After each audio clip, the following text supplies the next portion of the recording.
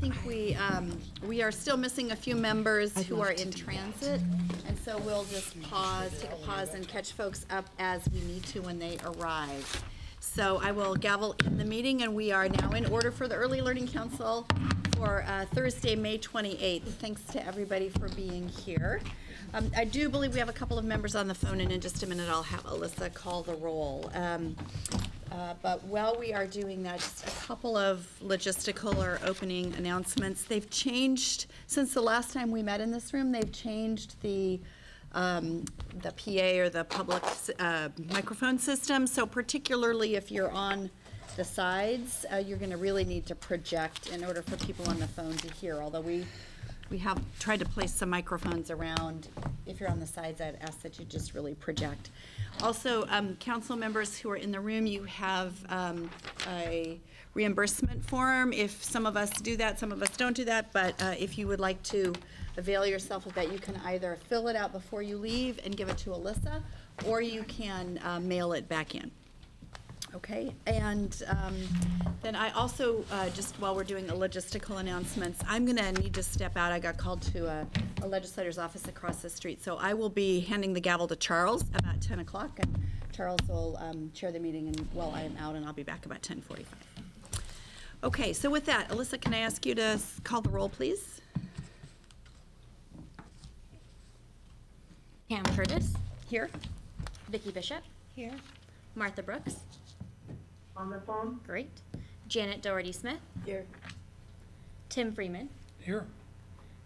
Khalid. Charles McGee. Here. Eva Ripito. Here.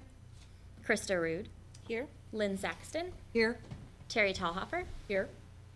Bobbie Weber. Here. Kim Williams. Here. Do we have Marlene Yeskowin on the phone? Not yet. Rob is on his way, and Megan Irwin. Here. Thanks. Great. Thanks, everyone. On our agenda today, we have several interesting reports and interesting conversations to be had. So let me just give you a little sneak preview of how we plan to do the meeting, and then see if there are other items that you want to add to the agenda that aren't represented here. So I have a chair's report to give, and we'll focus on the engagement survey results in that report, which are behind tab 1 in your binder. Megan has a director's report to give, and in that we want to talk a little bit about the proposed committee structure and how we want to work with committees going forward. Your executive committee has been hard at work with that. That's behind tab 2 in your binder. We had originally planned to have Lindsey Capps from the governor's office with us to do the legislative update, but he also got called to a members, 'tis the season, right, office, and so he won't be with us, and instead Megan will give the legislative update. So you can note that on your agenda, and then we'll go into committee reports. We have several committee reports that are written behind tab 3 in your binders. Those we intend to acknowledge just by a consent agenda, unless there's something in one of those reports you want to bring forward. So I'll just give you that heads up now. So if there's something in one of those reports you want to bring forward for discussion, we will do that under subcommittee reports. And then we want to talk, we're going to turn to the equity subcommittee, and we want to have a bit of a follow-up conversation from the last council meeting. And what we want to focus on there is your reflections and what your thinking is about how you want to manage these issues as a council going forward, right? So we're not going to rehab the conversation we had last time. We're going to talk about going forward. Since Marlene, who chairs that committee, is on the phone, Sarita has agreed to lead that conversation with us here in the room. We have a rules process discussion and decision to make. Bobbie will lead that as chair of our rules committee. And then we have a follow-up item from the prenatal to age 3 committee, which we established last meeting, and Martha will do that. She's on the phone. Then we want to talk about child care resource and referral. Every so many years, the state needs to submit a report. We're going to give a preview of that report, and Dawn Woods and Heidi McGowan are here to do that. And in addition to that, we have parents from the work groups that we've been holding related to Child Care Resource and Referral who will be there to give us their parent perspectives. And then we will finish up our official meeting with a follow-up conversation around communications, which we started last time. And then we'll go to public testimony. So, council members, are there any other items that you know that we need to cover today that are not represented here on this agenda?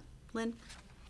This may fit in the agenda, or it may fit in another box, so I defer to collective wisdom, but it would be great in some manner to have a hub dashboard at each meeting showing each hub's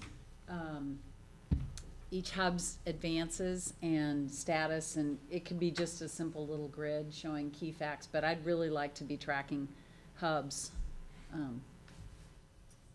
Great, thank you, so noted. Obviously, great idea, too early for today. Yeah. But we can work on something along those lines. I think I'm looking at Megan and Alyssa. It looks like we'll work on something for maybe the next meeting. Thank you. Council members, other items that are not represented currently on this agenda? Pam, Bobbie? did I miss about the, where the application process for populating our committees? We're going to handle that under the director's report. Great. Thank you. Other items, council members? Pam, I have a. Yes. With the changes with the OEIB and our relationship to that, is there any change, or we don't know? Or? We do know, and we will include that as part of the legislative update conversation. Right? Anything else, council members? Okay, great. So with that, we'll move to the chair's report. And the first thing I want to do is to call your attention to tab 1 in your binder. And council members, you will remember that most of you participated in what we called an engagement survey using a SurveyMonkey, an electronic tool, where we asked you to give us some information about how you see your work on the council, what your hopes are, where you think we're doing a good job, where you think we need to really shore up, what committees you might like to work on. And we'll come back to the committee part under Megan's report. But I wanted to call your attention to the summary of the findings, which are in your binder behind tab 1. And I would invite you to just spend some time looking through this, particularly in advance of our planning retreat, where we're going to set at post-legislative session, where we will also sort of set our trajectory for the next year or two. There's a lot of really good information in these results that I think can help inform those directions going forward.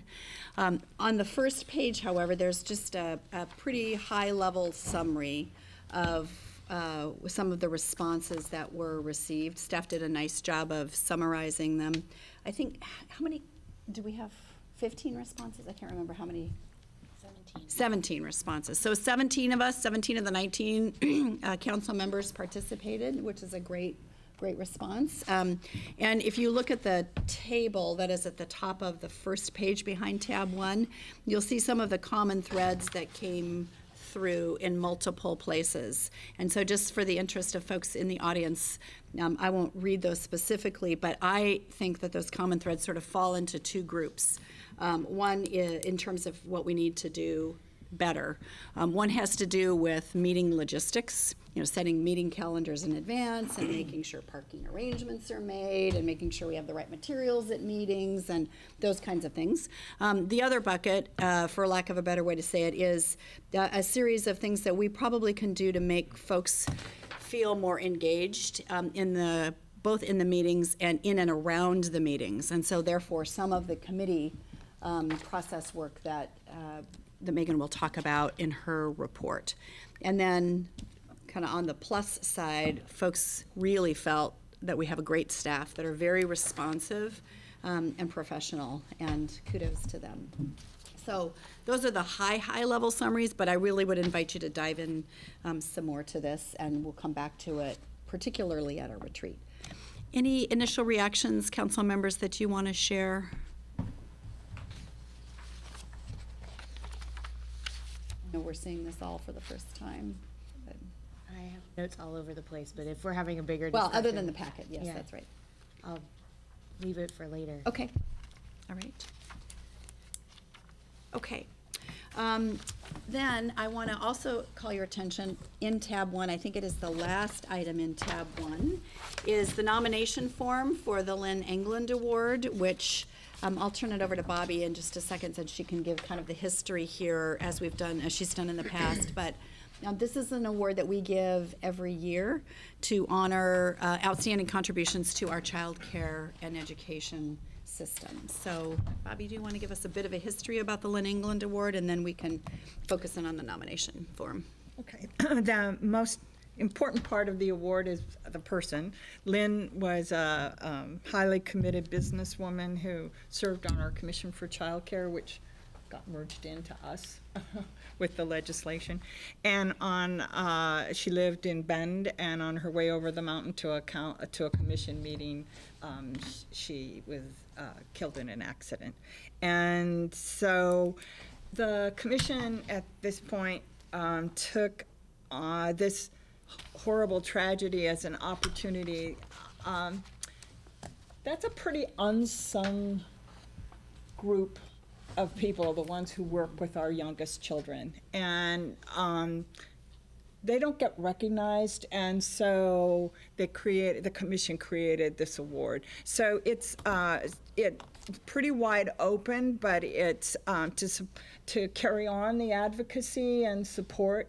So Lynne was a businesswoman. It can be a businesswoman. It can be anybody who has shown a commitment to strengthening young children in Oregon, and it could be work in any area and on any issue: safety, quality, affordability, access, availability, delivering the services, high quality services. And so we ask that people take this advantage and think of the unsung heroes, and this is an opportunity for us to recognize them. Great, thank you very much. So we will plan to give this award at a fall meeting. The nomination form is in your packet, council members. It's also available on the web, I think, yes. And the submission deadline for applications is June 22nd. You can submit hard copy, you can submit online, and the instructions are here. So feel free to do that. Lynne? Can we send online or put online the previous recipients? Oh, that's a great idea. So that people can know, the scope. I think it's been a pretty wide-ranging, impressive group of people. And then also, if it's less than 250 words, is that okay, or is this an assignment? I just want to know what I have to do. Or less. Or less, okay. Or good. less. It's Okay, the or less thank you. part. All right. Anything else about the Lynne Angland Award, council members? All right. So the last thing I had on my chair's report, speaking of awards, this is Rob Saxton's last official meeting with us as an early learning council member. In just a minute, we'll let Rob talk about where he's off to. But I have to say that we had a nice award made up for Rob, like we did for Dick and Norm and others before him. But when we got it back last night, Rob, and we were reading through it, it said that we were honoring you for your years of dedication to the deputy superintendent. So we were honoring you for your dedication to yourself. And well, maybe you are dedicated to yourself. We really wanted to honor you for your dedication to young children. So we will have that redone. And that means we don't have your award with us today. But we really appreciate all that you have done, certainly across your career, but I think you've brought some really interesting and important perspective to this conversation and this group, and we're going to miss your participation, and we wish you luck going forward. I'm not sure that everybody knows where you're going or what you're planning to do, but we're hoping to continue to see you. Thank you. I'm sure you will. So I'm going to be the superintendent of the Northwest Regional ESD, which is also a hub.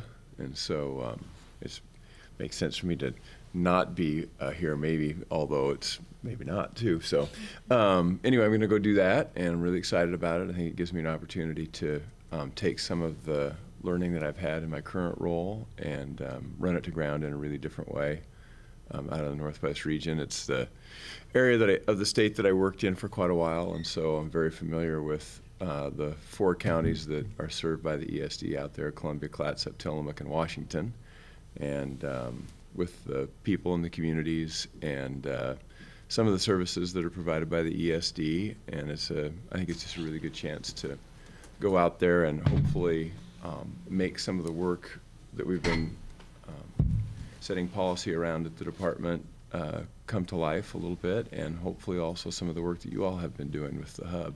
I'm actually very, very excited about that. And when you think about the opportunity just around collective impact that exists in that kind of a service organization, I think it can be really fun.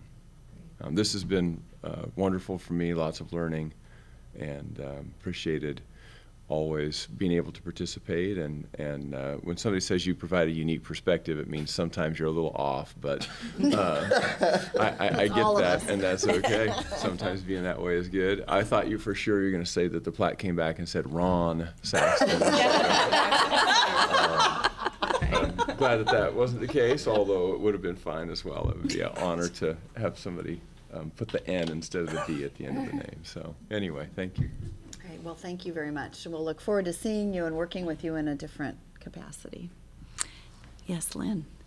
I just want to give a shout out to Rob Saxton because throughout the last 4 or 5 years, Rob has done an exceptional job of saying things that need to be said, that may not be popular, may not be well received, and always says them with this kind of lovely intelligence and calm that lets the message get through to all of us. And so I have heard him on OPB many times driving up the freeway, and I'm thinking, oh my gosh, I can't believe he's saying that, and it needs to be said, and thank you for doing it. But I also just want to give a shout out that Rob deserves tremendous credit for doing an exceptional job in his role as superintendent of Tigard schools before he came to the state.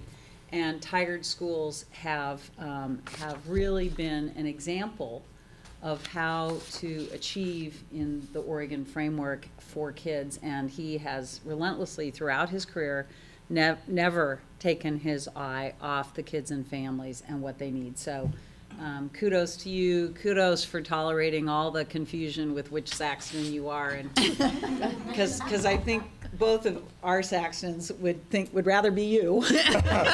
But good work, and we really look forward to. I'm so excited that you're going to a hub, because I think that bodes well for advancing the Early Learning Council's objectives. But mostly, thank you for serving the people of Oregon in a truly remarkable way.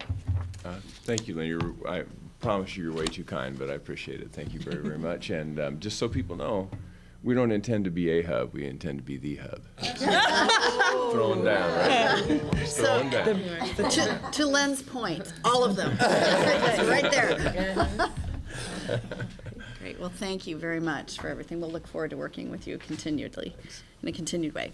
All right, Megan, I think it's to you for the director's report. Thanks. Good morning. I have 2 things in my director's report today, but I also just want to jump really quickly on the saying thanks to Rob train and just say on the record, thank you so much for everything that you've done to support me in the role that I'm in now and everything that you've taught me over the last 2 years. I'm going to miss you as a colleague so much. So thank you. Thanks. And for the record, one of the strongest superintendents on early childhood now.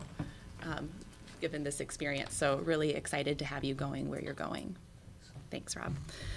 So the other 2 things that I have today are I need to let the council know about a couple other staff transitions that I'm both happy and sad about, of members of my team who you all have worked with enough that I want to let you know that they're leaving and where they're going and what that's all about.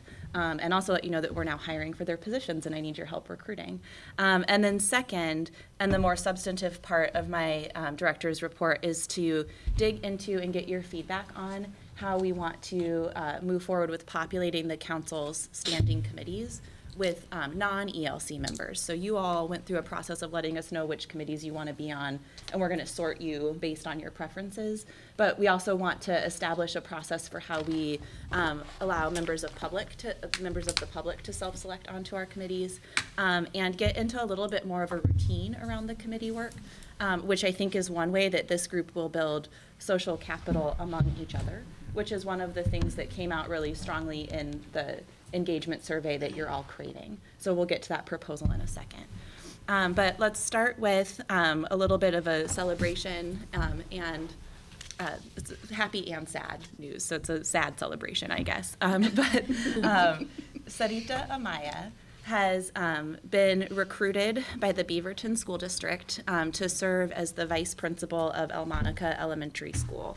And she accepted the position because her dream ultimately is to be a superintendent one day, and she will be an amazing superintendent when she gets there, and this is an important step on that career path for her. So even though I am heartbroken that she's leaving, I'm really happy that she's leaving for the kind of role that she's leaving for because of the impact she can have for kids in that community. And I'm happy and grateful because we got to have 9 months of her work here at the division, and she's been instrumental in helping us find a way to not just talk about the equity lens, but to actually start to operationalize what it means, and she's laid a really strong foundation. When she gets here later, I have a little recognition for her that I want to pause and also give you guys the chance to thank her because she's just been key for the work of this council and for the division. And we're now actively hiring and recruiting for a replacement for her for the equity director role. So if you have, members of the public listening to this, have thoughts on who might be a good fit, please send them my way. I'm meeting people for coffee, talking about the role, really actively recruiting for that position. And then second, Aimee Craig, who's our public affairs director, and you've worked with her a lot and you'll see her later today, has made a very hard personal decision to stop working for a little while and be a mom to her 3-year-old son. And so I'm really proud of her for making this decision on behalf of her family. It was a very difficult decision for her to make, but it's where her heart really is at. So she'll be with us until August 1st. She's sticking around to have a long transition period, but we're also now sort of actively recruiting for a public affairs director. So 2 outstanding women that I feel so blessed to have had the chance to work with are moving on, and we'll just have to find 2 more outstanding people to fill in behind them and say thank you to them when you see them. So that's the sort of ELD staffing report for you. Any questions about that? Just wanted to make sure that the council knew you'll see some new faces soon because we have a little bit of turnover happening. Okay. So then the second part of my report is to dig into this proposed committee process, and you have that under tab 2 with a brief board action summary in front of you, and then it's a very brief proposal. I mean, this is really just the nuts and bolts of what I'm thinking we might do, and have vetted it with our executive committee and now want and need your feedback. So a little bit of context here. I've been working with Alyssa, who, if you didn't know, we've promoted out of being my executive assistant into a role where she's now the Early Learning Council Administrator solely. And we've been working on really building out some operational guidance for this body. So Alyssa's putting together a policies and procedures manual for each of you. And through the process of doing that, we've also realized that we actually do need to add a little bit more structure around how our council committee work functions, especially because coming out of this legislative session, we are going to have a ton of really important implementation work to do. We're going to talk about what that looks like when we get to the legislative report. And we're going to have committees that are really just locked and loaded and ready to go for us to move the implementation work coming out of the legislative session through you as a policy body, and for us to be able to really move on and act on the strategies that you put in your strategic plan. So that's kind of why we think the standing committee structure is so important. And you already know which ones we have. They're here in the document, so I won't read them to you. And you've told us which ones you want to serve on. We're matching you to your interests, and we should have that figured out by the end of June. And then each committee chair is working on finalizing a charter and sort of thinking through how they are going to stage the work out of the committee over the course of the next year. And we'll get really clear about which parts of the strategic plan need to move through which committee by your July meeting, and then by your September retreat, we'll be really ready to go, I think. What we don't have established yet is a consistent process for how we populate the committees with members of the public. And so I'm proposing here one that's relatively simple. Essentially, upon your approval or any changes you want to make to this process, and then upon your approval, we would post on our website and send out via email an all call for members of the public to nominate themselves or nominate others to serve on the 3 Early Learning Council committees that have slots open right now. We will accept nominations and applications through the month of June. And then in July, the executive committee will look at the applications, sort of decide which committees folks should serve on based on interest, experience, making sure that we have really diverse representation across the committees that we are putting together, and we'll bring their recommendation forward to you all in July to approve. The applications will be available in English, Spanish, and Russian. And Alyssa is conducting a composition analysis right now of our current committees and our past committees going back a year, so that we can identify where we've had gaps in representation to make sure that we're bringing those perspectives forward in the next round of our work. So that's really all that I had to say to you guys about the context around this proposal, and then you have it in front of you. And it's short, and I'm assuming that you read it as part of prep, so I'm not going to read it to you. Really just seeking feedback, any changes you would make, and then hopefully your acceptance and endorsement so we can move forward on getting this work rolling. Great, so let's open this for conversation. Lynn? Couple of things. I think it would be a great idea to, we do this with the CCOs in our organization, but to encourage the hubs to either have members on those committees, either to recruit directly from the hubs or alternatively make hub designated slots on those committees so that they're on it. And the other thing would be a great idea to involve the hubs in interviewing prospective candidates for the positions in the agency, just to foster engagement and integration. Thank you. Council members, other comments, questions, or feedback on the proposal that's in front of you? Again, this has been vetted through the executive committee so far. So this is minor, but when we ask are they affiliated with a group, I think it's always good to put other and let them say, so if somebody doesn't see themselves, they don't think we're saying you're not wanted. Oh, on the application form? Yeah. Okay. Yes, and then if we followed up on Lynn, we could maybe add a question, are you working with any of the early learning hubs, and just have an additional question maybe? That sounds great, yeah. And if folks want to see like what we're trying to keep the nomination forms simple, and they're in your packet if you want to see what that looks like as well. So, yeah, those are great suggestions, Bobbie. We'll add those. Additional suggestions, questions, thoughts? Thank you. I know this is very processy, but it truly is in the service of you guys getting what you need to do your work in an efficient way. Okay, council members, any objection? Then what we will do is adjust based on the feedback so far, which is about a hub involvement connection, potentially involving hubs in interviewing, making those associated changes to the nomination form that Bobbie mentioned. So is there any objection to moving forward then, council members? Okay, we are moving forward then. Thank you so much. All right, anything else on director's report? No. Okay, we'll just, why don't you just keep going? Just keep talking. Just Okay. keep talking, Megan. Legislative report. So I will now be a poor stand-in for Lindsey Capps, who's our education policy advisor out of the governor's office. And he was looking forward to being here for like a month, and we even talked about it on Wednesday. And then he texted me this morning at like 6:45 that he has to be at the Capitol. So he'll try to pop in if he can, but I wouldn't count on it.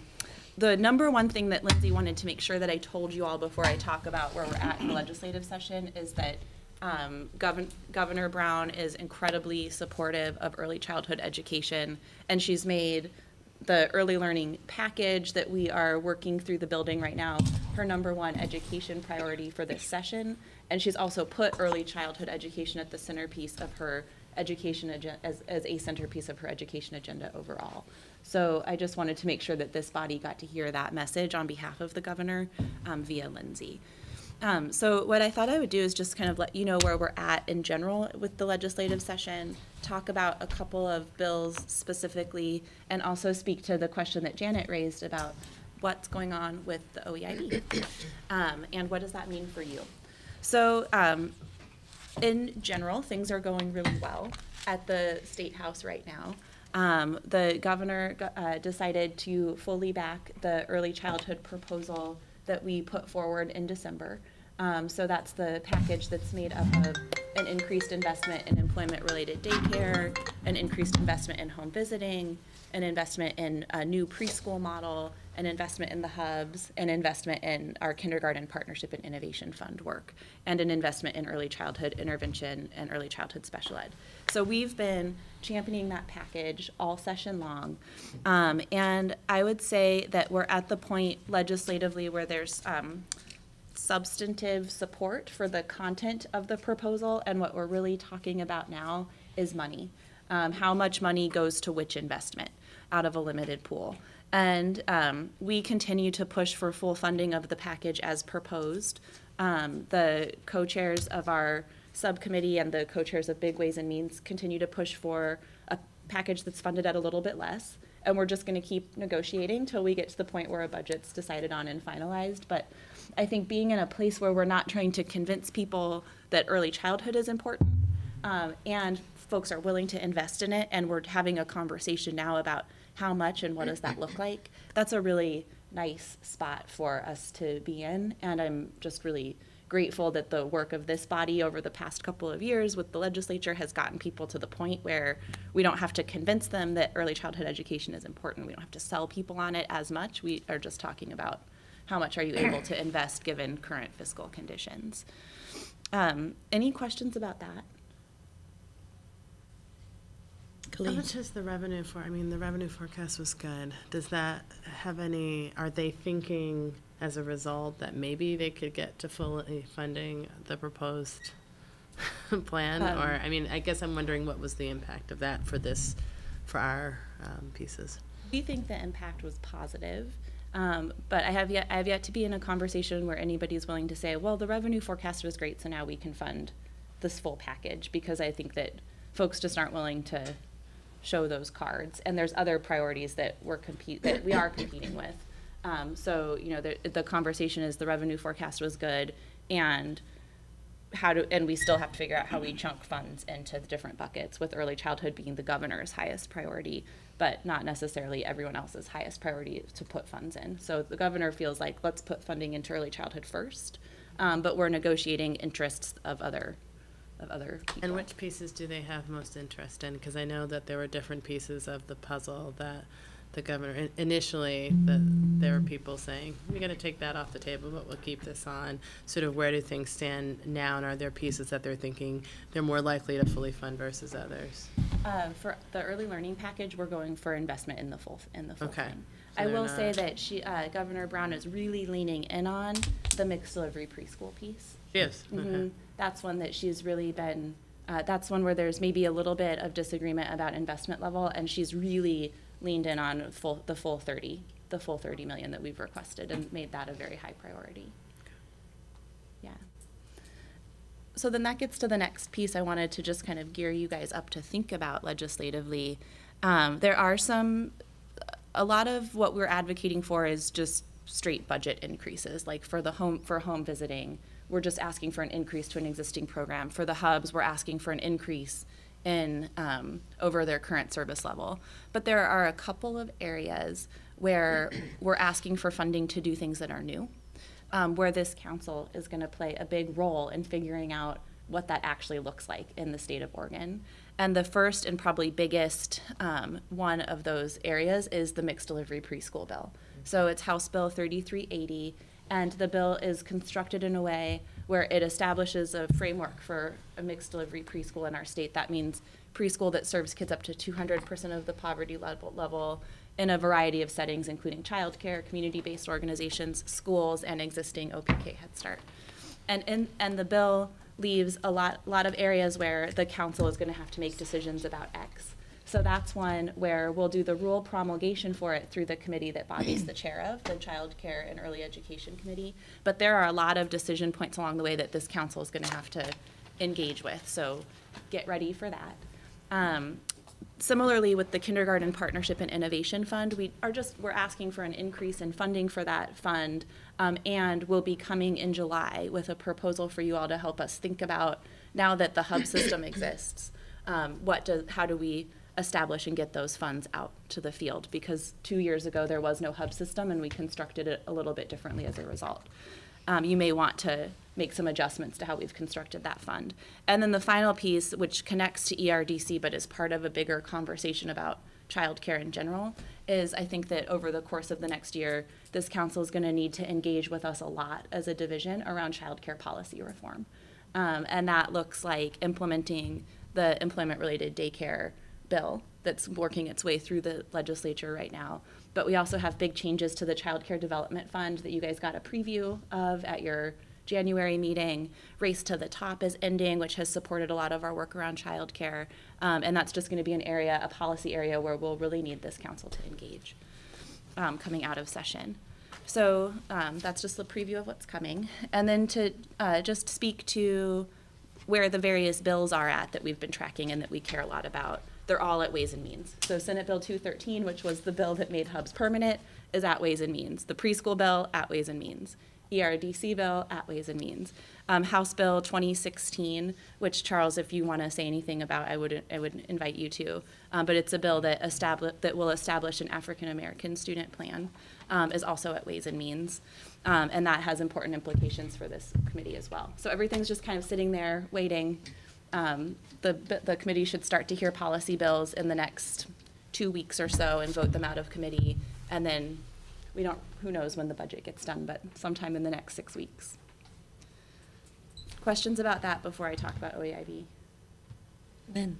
In the hub grid that we're going to look at, one of the things that is an opportunity, and particularly post-session, depending on what happens with what bills, is that the state now has a pretty clear read on where the CCOs are.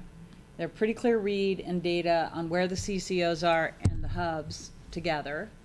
And then a bill is probably going to be passed that changes and modernizes the public health system in Oregon. So that's a tremendous opportunity of lots of things being in motion and syncing up to a result. And I think we need to, on the hub grid, we should first of all identify hubs that are integrated in some way with CCOs, because that's a fascinating thing to watch.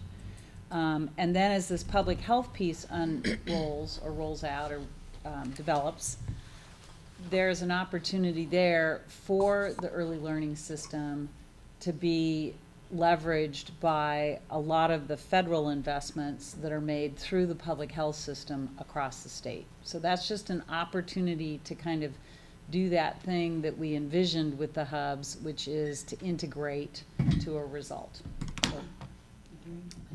we'll want to have some kind of work session in that subcommittee that works with the healthcare system on how public health modernization rolls out and how that relates to our work. Other questions, excuse me, about the legislative package of bills? We'll talk about OEIB and those implications next, but questions about the budget that we have, any of the bills that are associated with them, status? Krista. You mentioned that for House Bill 3380 that the rule promulgation happens through the committee that Bobbie chairs. I'm also wondering about the ERDC and the will those other bills and rule promulgation also be passing through committee, or will those be worked on by staff and brought here? Great question. Any time we have any rules going forward as a council, it will go through the Child Care and Early Education Committee that Bobbie's the chair of. And actually during her committee update, she's going to talk, we finally have fleshed out what that rule process looks like, and she's going to talk about that. The only bill that's coming out of this session that has rules that need promulgation is mixed delivery preschool. But don't think that that means that you guys don't have a lot of rules to promulgate, because we have a lot of really out-of-date ones that need to move forward. But that's the only new set that we'll be creating from scratch right now. But even revisions, all of that All stuff revisions, will all everything. go through. Mhm. Okay, thank Yep. you. Okay, so let's talk about OEIB quickly, just to let folks know what's going on. Can I just interrupt you for a Oh, yeah. second, just to draw connections then to the previous conversation? So part of what we're trying to do on parallel tracks here is the legislative process is doing what it does. We're trying to get ourselves organized as a committee structure so that we are ready to hit the ground running in July, when we know the answer to all of the various questions that are being considered at the moment. And so part of that is our committee structure and how committees function, which you just looked at. Part of that is, excuse me, having a framework and a policy for how we consistently handle rules across all of the various, to your point, all of the various potential rules that could be coming our way or that we already know are coming our way. So Bobbie will talk about that, but there's a lot of kind of get ourselves organized work. And then to draw the further dot to the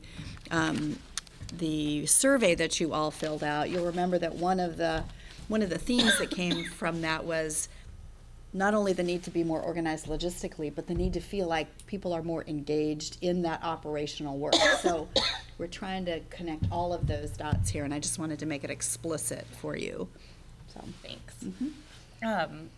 So my last piece before I'm done is just to make sure you guys know what's going on with OEIB. So this legislative session was the session that the legislature had to consider the future of the Oregon Education Investment Board because its sunset was coming up in 2016.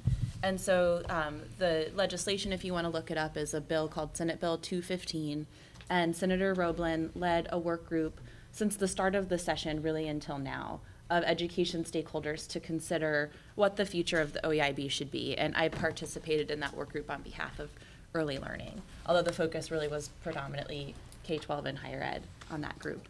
And the recommendation that group ultimately came out with and that went forward and was voted out of the Rules Committee this week is to abolish the board. So the Oregon Education Investment Board is going to sunset, but to keep the agency. And so the agency will change from the OEIB to the Office of the Chief Education Officer, and will serve a couple of really key purposes.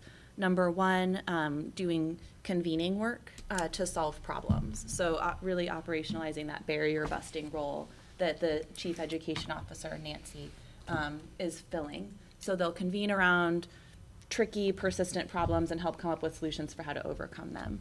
They'll also be responsible for coordinating and sort of pushing collaboration across the different sectors of education along the pathway. So that key transitions work that OEIB has been leading on will continue. So for us, that means our work into the K-12 system to transition kids from early childhood into kindergarten, first, second, and third grade. And then the third function that they'll perform is research. So doing research to inform the work that we're doing on behalf of the education system and the kids in it. So that's what the structure is going to look like.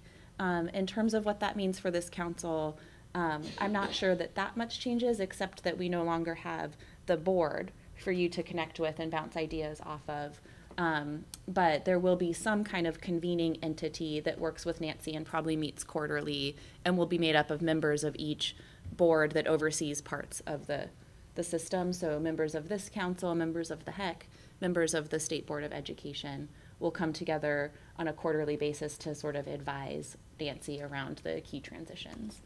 So that's what it's going to look like. This board will continue to be appointed by the governor. This position will continue to be appointed by the governor. So the big change is the loss of the board itself and a little bit of shifting in how governance and advice is going to work. Can you describe, so from the governor, where does the staff that work in OEIB answer? What is the chain up? And and we've always been so closely connected to OIIB. Does this at all affect? I know you just said it doesn't affect us, but I'm just still trying to put the pieces together.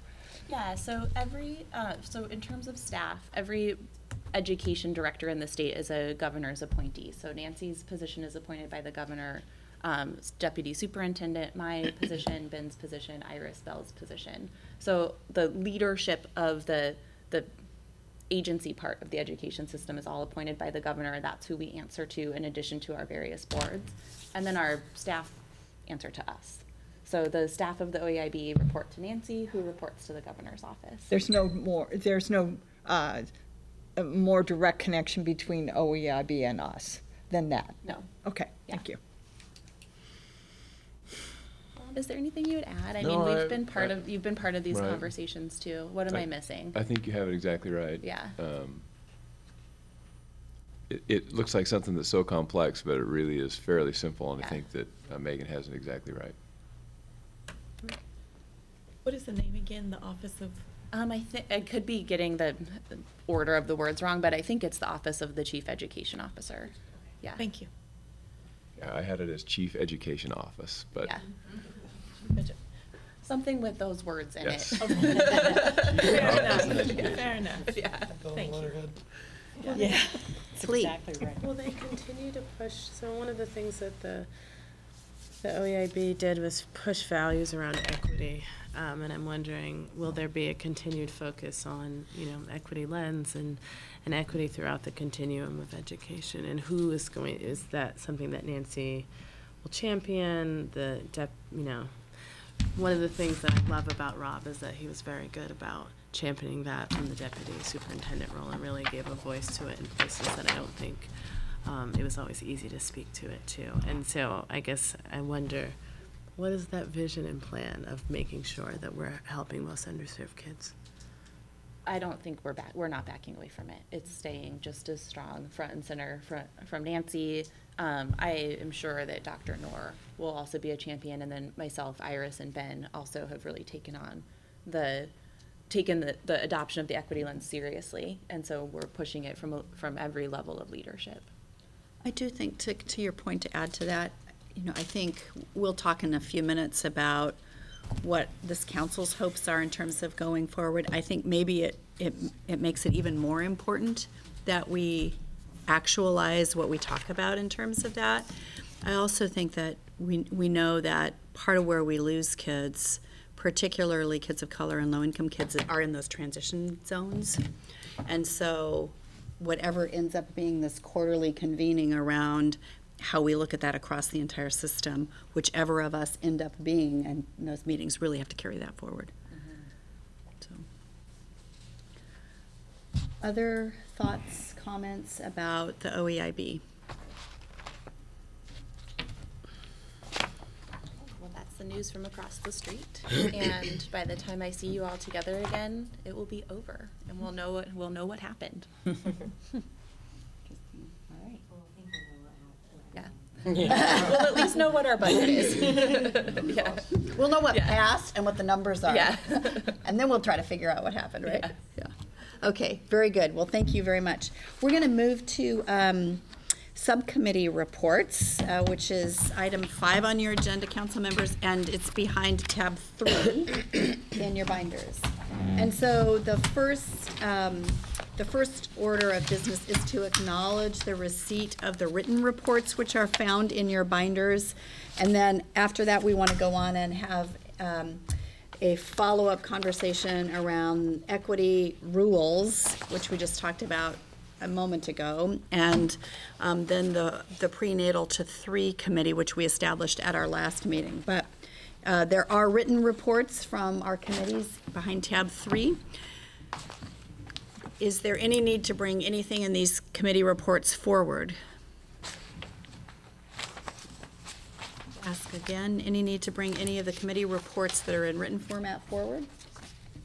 Okay. Lynn? So one of the things that I think would be helpful, and this kind of goes to the hub grid too, is in the narrative, in each of the committees, in each of the narratives, it's hard to track progress because it reports out, and if you're there, you know, well, we got there from the last meeting, we got from there to there. But if you're just a member of the council and you're trying to track progress, it's a little more complicated. So I think it would be good to have some kind of tools for each committee in terms of here's what we're wanting to get done, here's how far we are getting it done, here's what we're doing next, or something that allows us to kind of track how we're doing.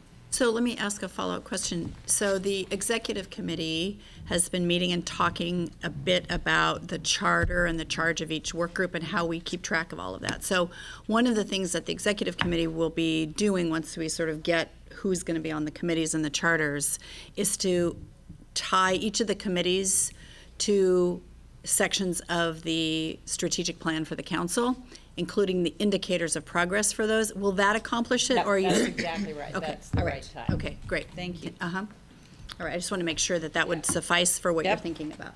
Yep. All right, Krista. On the Best Beginnings Subcommittee, last meeting, I had a question about the engagement of early Head Start representatives on that committee, and I'm looking at the membership section under Article 3, page 2, and it looks to me like it kind of has stayed the same, and there's not a specific call out to that.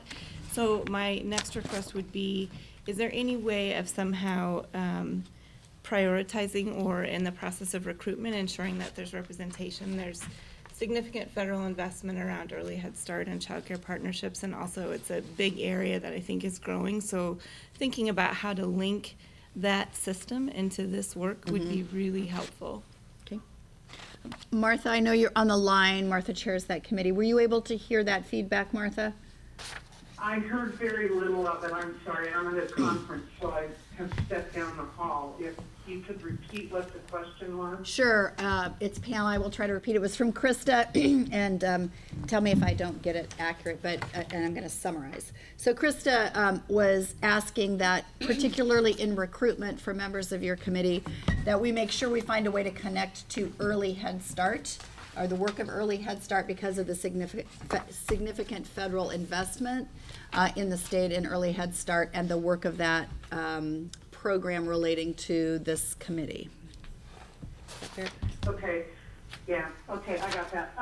We have in the I can't remember which document, but we made a change based on comment from the last meeting on referencing McVie specifically, and we changed that, I believe, to be working across the lines with state agencies and partners. So that would include early Head Start in the prenatal to age 3, and would also include possibly Nurse Family Partnership and other organizations. I think it's not just early Head Start that we need to be looking at. We need to look at the broad range, and so we changed that based on comments. Does that answer or help?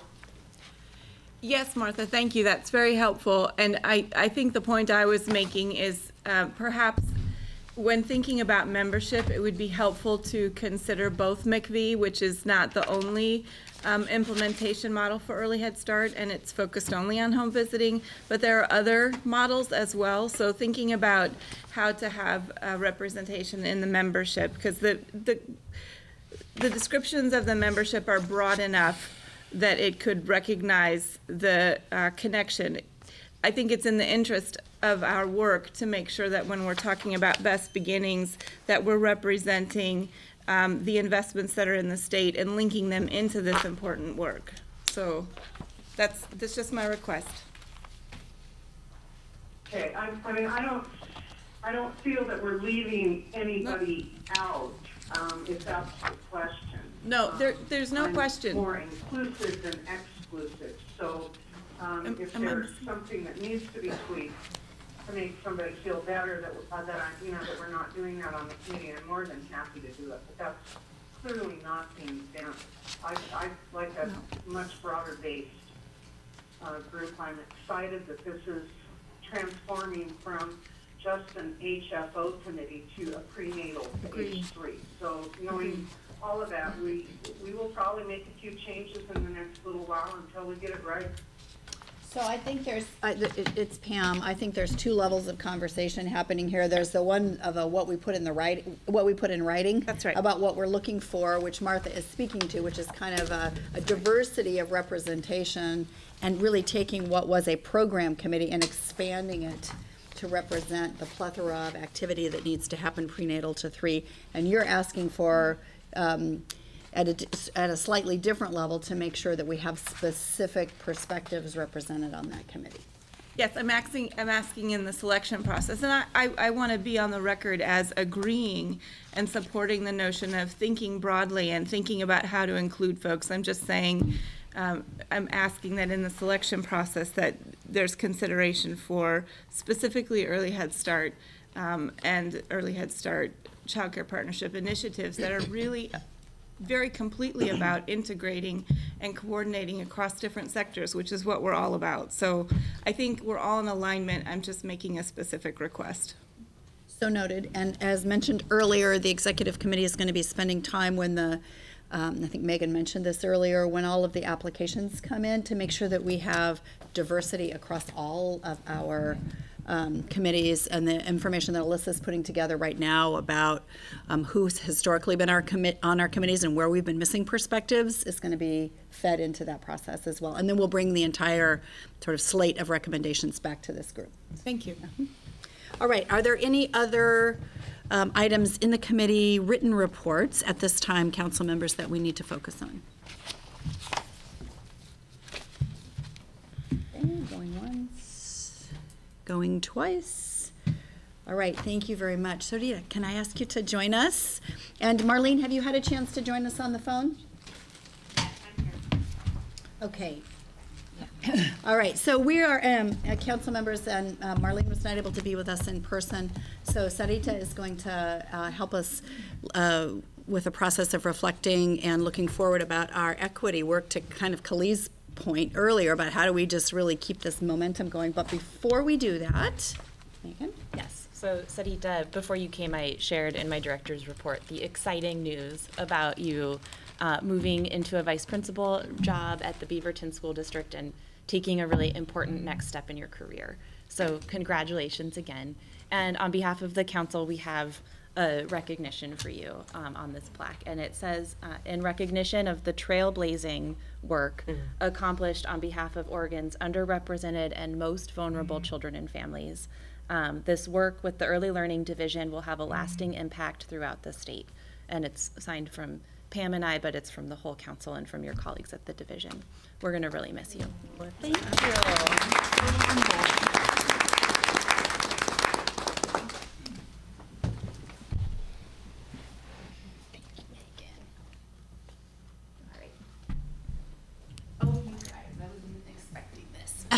Those are the best kinds of things, right? I know. I really appreciate it, and I want you to know that it has been an amazing experience working on educational equity policy here at the state level, and being able to meet such committed individuals and to collaborate on such a deep level and across the board, across the P20 system. I definitely see myself as a champion for early learning, a champion for K-12 education, for higher education, and I know that we'll continue to work and collaborate together. It's just the beginning. So, thank you. I feel just so appreciative and grateful to all of you. So, all right. I thought that I could just give everybody an update on what we have been doing since March, when we approved the equity report. We literally hit the ground running. About a week after the report was approved, we convened an internal Early Learning Division equity team,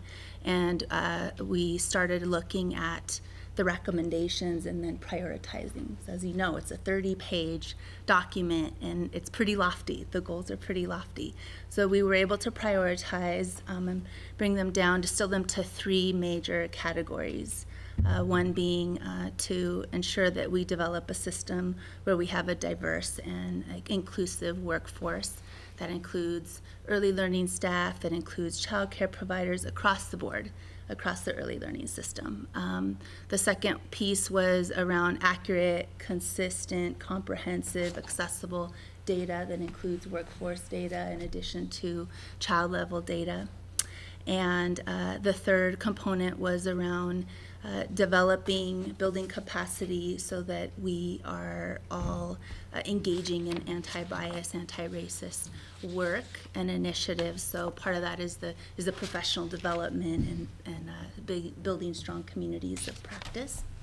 And then we have the fourth component, which is really ensuring that we have culturally relevant verbal and written communication across the board, that be internally within the ELD, as well as creating a system that sets all stakeholders in the early learning system up for success so that we're able to communicate clearly and responsively to all of the individuals that we serve. And now we're at this point where we're starting to assemble sub-teams, so teams for each of those specific areas, and then really flesh out the tactics. And so that'll happen this month, and next month we'll be able to kick into the implementation mode. And before that, within the month, we'll also have an opportunity for the council to vet our work, vet the work plan, give us feedback, input.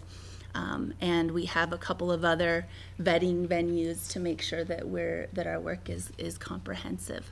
In addition to that, Megan had asked me, and Pam had asked me to have a conversation with all of you about how we can further institutionalize the recommendations, actualize them, operationalize them, and thinking ahead in terms of what that would mean for current legislation. Megan just mentioned HB 2060, the ERDC, the hub, and the preschool plan coming up. So that's part of the conversation. And then the other piece is also to have a discussion around what you feel you need to support, to continue to engage in ongoing conversations around equity within the council. I have a couple of ideas, but I wanted to also start off with what your thoughts are. So what do you think? I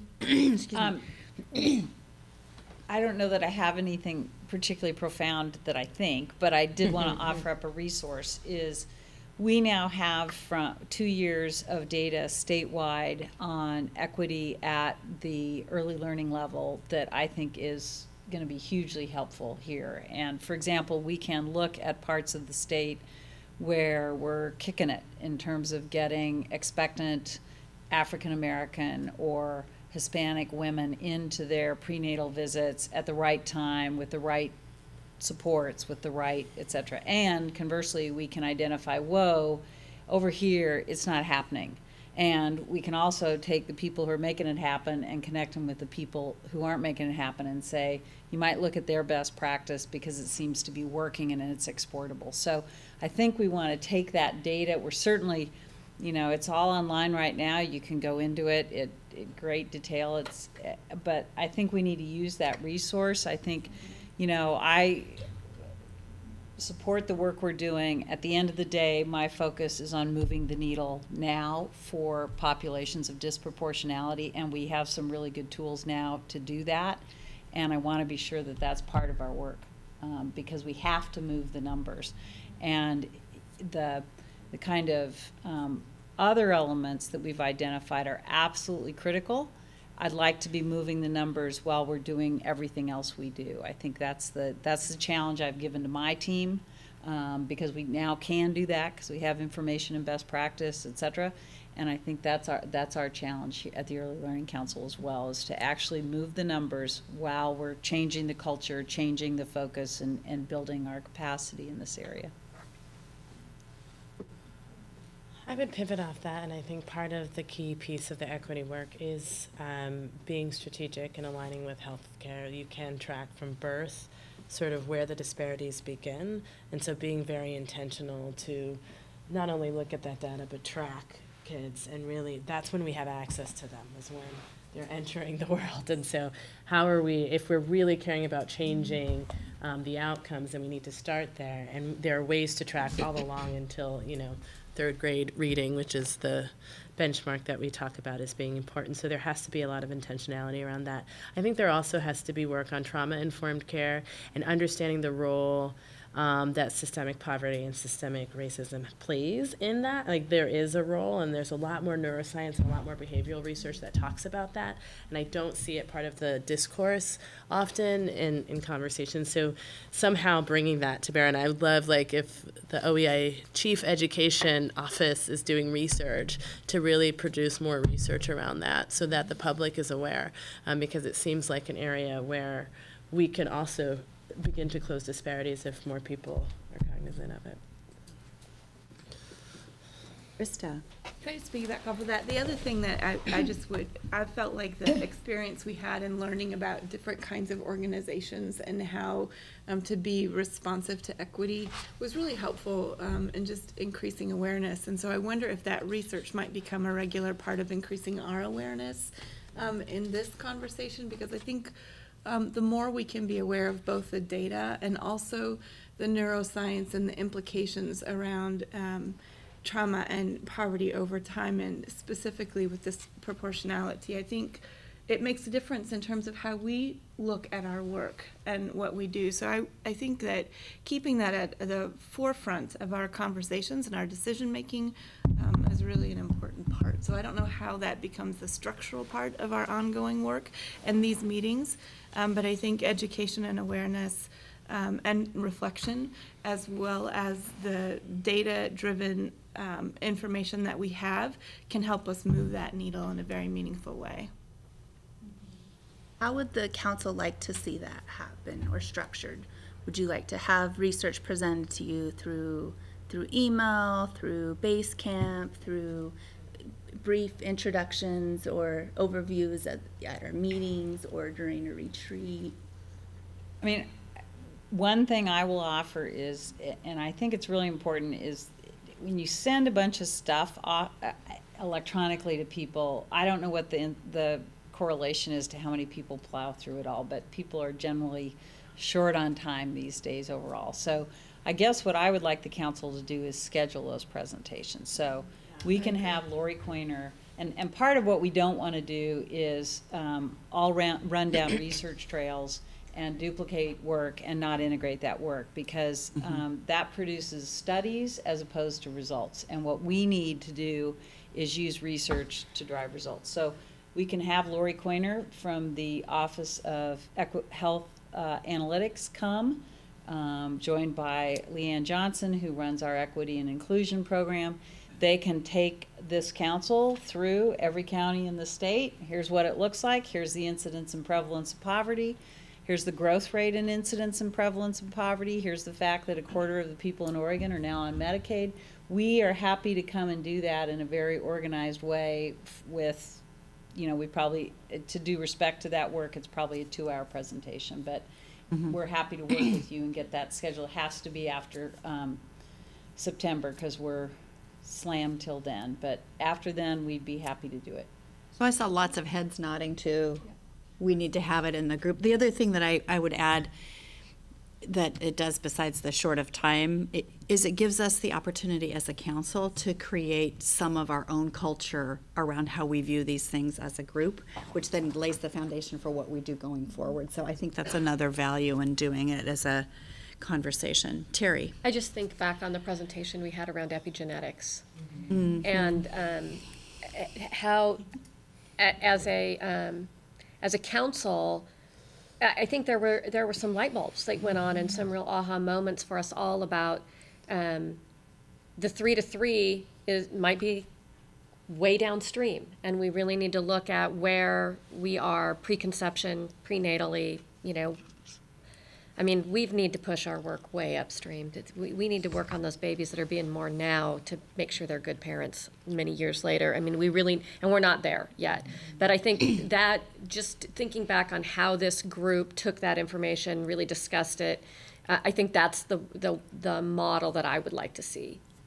Great. For that work. Thank you. Council members, others? Krista? I agree about having the presentations here, and I also think having something about equity every single time that we meet is really important. And it also sets a stage in terms of moving this forward in our state, so that leaders and other groups, whether it be Early Learning Hub meetings or other folks that are meeting, can follow a lead that's set by this council. Lee. I'd also, you know, I feel like I'm still a pretty newbie on the council, but when I first started, there was some forum that happened where families came, and I think it was here in Salem. It was. We kind of forego that during the legislative session because yeah, things are but a I little felt wacky. that was so helpful to understanding reality, and so I really want to incorporate hearing from families, hearing from diverse communities, understanding what their realities are, and I realize it's different geographically too. Yes. So what is affecting someone, you know, across the state in Eastern Oregon is different than the metro area, but all of those voices really matter, and it's helpful to me to see outside of my zone and hear outside of my zone. I think there's a tendency for us to project what we think folks need and not listen enough to what they actually need. So. Thank you. That's very helpful. And just so council members know, we plan to resume that in our July, in our July meeting following the signing day of the legislature. So we typically, for new council members during the legislative session, meet here for reasons like some of us have to go across the street and come back, and but then we'll resume our road show around the state, which includes that. To bring their early learners too. Yes. Something to hold the babies. Council members, additional reflections or thoughts? Thank you for the work. Yeah. I would just put one other, as we do the resource, I would just offer one resource with my day job hat on. With thanks to Rob and others, and Lynne, others around the table. So my organization is in the process of analyzing data from 10 birth years from 2000 to 2010. We've matched vital statistics and birth records, which includes some prenatal information, to Human Services and Medicaid records, which includes behavioral health, for all children born 2000 to 2010 and their families. Rob is helping us access education data, and then we're adding juvenile justice data. So for children born in those years, by the end of the summer, we will have been able to track paths that they take associated with which sorts of predictive factors, and I think that kind of information will be really useful, particularly coupled with the service information that Lynne would be able to bring. So we'd be happy to bring that data to the table to the council when it is available and ready. We have peaks at it now, we just don't have the education and juvenile justice data in, but I'd be happy to talk with any of you about it offline. That's great, and that should inform what comes out of the legislature and sort of enacting the things that we have. Like, I feel like that data is important to understand how we implement. There's a lot of just the peaks the pieces that we do have, which includes Human Services and Medicaid, is pretty astounding in terms of which kind of risk factors or which kind of predictive factors pop people in which programs just within Human Services. So, yes. All right, additional feedback for Sarita? Or reflections from last time going forward, Kali? Could I say one more thing? Of course you can. Can we invite K-12 folks to some of these conversations? Like, I feel like these conversations happen so separately, and maybe because I work my day job in the K-12 sphere, like, this is so important. Everything you're saying, K-12 needs to know. I don't know how exposed, Rob, you would know better than I, but I feel like there is still a disconnect there. And so if they can just be invited, I don't know if they'll show up, but leaders in the K-12 system, beyond just the superintendent. Let's have them present on a few occasions about how they're integrating with their hubs. That would be great too, just Absolutely. Yeah, like something. Yep, well, here you are. Especially when I'm gonna go ahead and say at our November meeting, we could do the health presentation, and there's no reason that we couldn't invite, I don't remember what community we plan to be in November, but the K-12 people from that community in to get the information and kind of publicize it as something that people need to hear. Yeah. Great. All right. Anything else, Councilmember? I was just, I think that Callie's right. You know, there's a variety of how that looks. You go to Gladstone, you're going to see one thing, right? Or David Douglas, for example, and then other places, you're going to not see anything. And so getting that right, I think some of the work that we've started around just aligning the standards is really important, and we hope to have that work done by, what, December, January?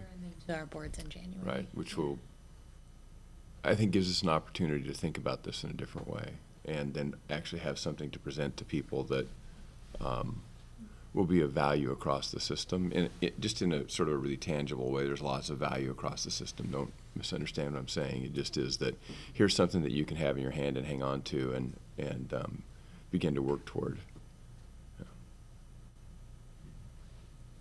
We can invite Sarita back Yes. right at the end. There you go. Now you are our ambassador into the world of K-12. Sounds Miss good. Elementary School Vice Principal. And back the other way, right? Yeah. Yes. Well, to summarize, I heard that it's important for us to use data structures and systems that are currently in place and build off of that wisdom and that foundation. I heard that it's important for us to have consistent opportunities to look at research and specifically research that drives results and allows us to achieve our ultimate goals and outcomes.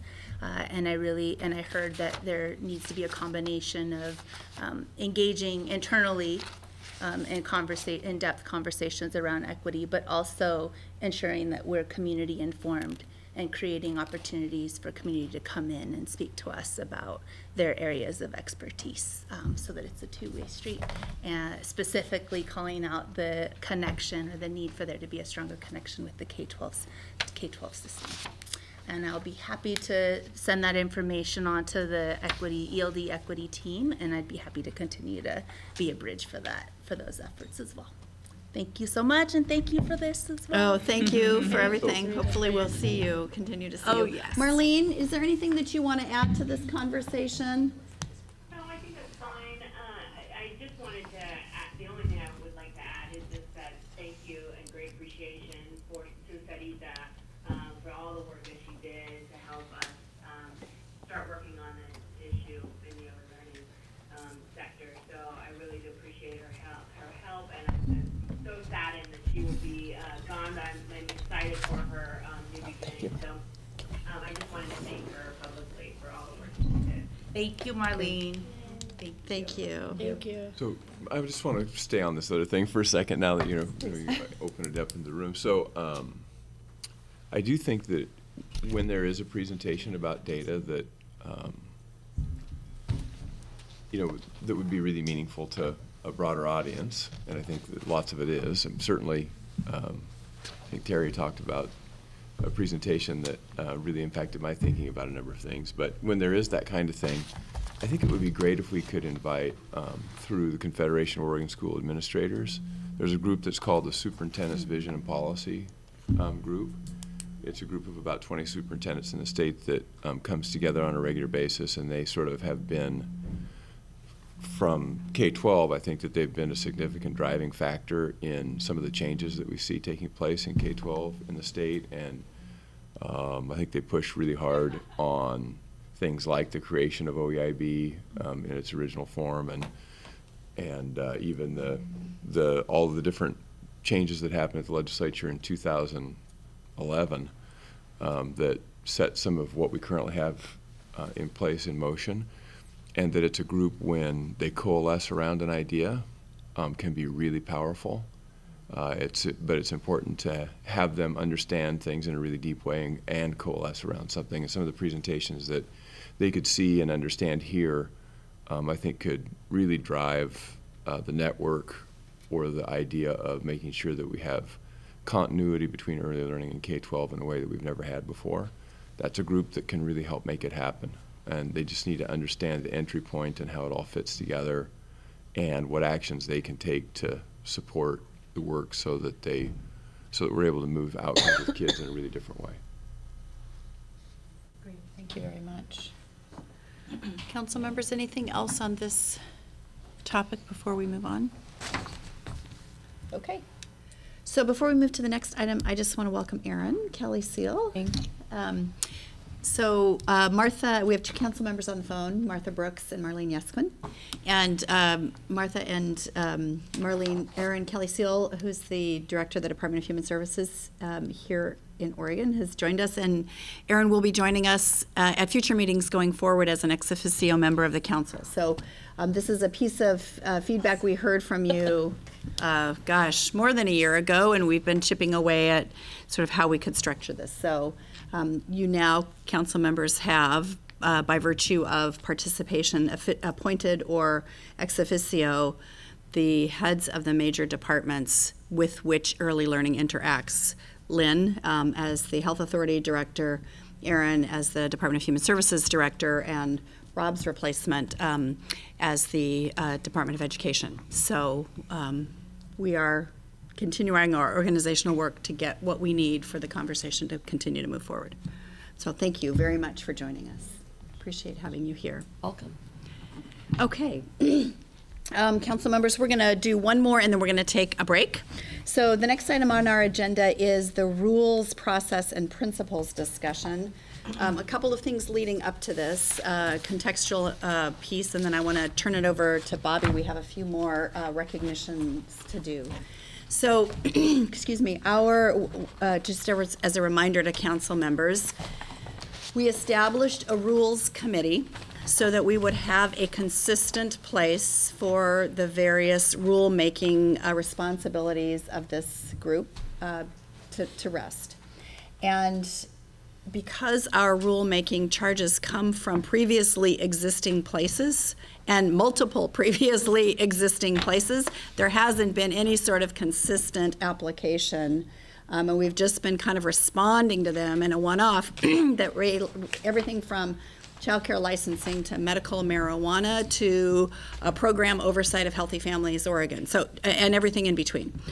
So we've been working on a consistent process and framework for rules tied to our early learning goals. Bobbie's going to go through that. What we decided is that, for better or for worse, and many thanks to everybody who serves on that committee, it's a blended committee of members of this council as well as community members, and they double as our child care and early education committee as well. So they, excuse me, I'm sorry, are doing double duty. So to that end, we have a couple of members of that committee who are retiring and moving on. So this is bittersweet, a theme for today. Yeah, it's a transition. Three members of the Child Care and Education Committee actually moved from being members of the Commission for Child Care into being members of our committee to ensure a smooth transition from the Commission's work to the Council's work. And so they have served a long time. They never miss a meeting, hardly. They are amazing advocates for young children. And so we are going to recognize the three of them, and I'll just briefly. Deborah Murray was the director of Peninsula, built up Peninsula, is an amazing advocate for young children and their families, Peninsula Child Care Center, and has provided such depth to both the work of the Commission and now us, and so it's with real regret that it's time to say that Deborah is moving on and making room for new people to join the committee. So right behind is Randy Fishfader, who has educated so many early childhood professionals in the state. She was on faculty at Chemeketa Community College, but her reach was far, far broader than that, and she's a genius with how to teach adults to behave with very young children, and she has a depth of knowledge and wisdom, and we have benefited greatly from that. So we're sad to say next steps with Randy. And then Russ actually comes as a team. Russ and Ruth Cromer actually are the working team. And when Russ and Ruth started with the commission, they had a family child care home. And now as they're moving off, they own multiple centers in Bend. Is that correct? I think so. But anyway, they are at least one or two centers and have brought a very on-the-ground, real understanding of what childcare and education is like in Oregon, and we have benefited greatly from their hard work. So it's bittersweet, but that ties in with our new nomination process, and we're hoping to find people to take, they won't take their place, but to create their own new role in the committee. So now it's the action we're going to ask of you is to adopt a framework. This is to get you ready. There is more work coming. This is really to get your input on the process, the framework that we have envisioned. And I just want to do a little short history. About a year ago, Pam said at a meeting, so let's have the Child Care and Education Committee act as the Rule Advisory Committee. And I sat there and said, okay, I had no idea what that meant. And it did take time to figure out because, and so we, the staff that have done rules in Oregon for early learning and the council have had to figure it out together. But I think it's important to know that in almost every state, rulemaking is done by staff in agencies. So to have this strong policy role is an innovation. And anyway, so I'll talk more about that. But Megan said at one point something to the effect that rules are the way you embody policy. And that kind of opened the door for me and got us thinking differently and about what the big question was. It takes a lot of legal expertise and detail, knowledge to write rules. It's a regulatory process. It's very, very legalistic. And so it was, what is the policy role? That was what we have put so much energy into. And here's what we're bringing forward to you. That we will adopt a vision and framework that will guide all rulemaking by this council, and that it will start with our 3 goals: children ready for school, families stable and attached, and systems that are coordinated and integrated. And so with those 3 goals, we will then follow with a set of principles, and then the role of the committee will be to go in detail through every set of rules that the staff works on and measure the extent to which it aligns with the principles. And then when that is done, it comes to the council with our recommendation based on that alignment process. So this group is not becoming a group of regulatory experts. What we are doing is providing the guidance and the oversight. So we are getting technical assistance. We are the first state that the national expert has been able to find that is doing this.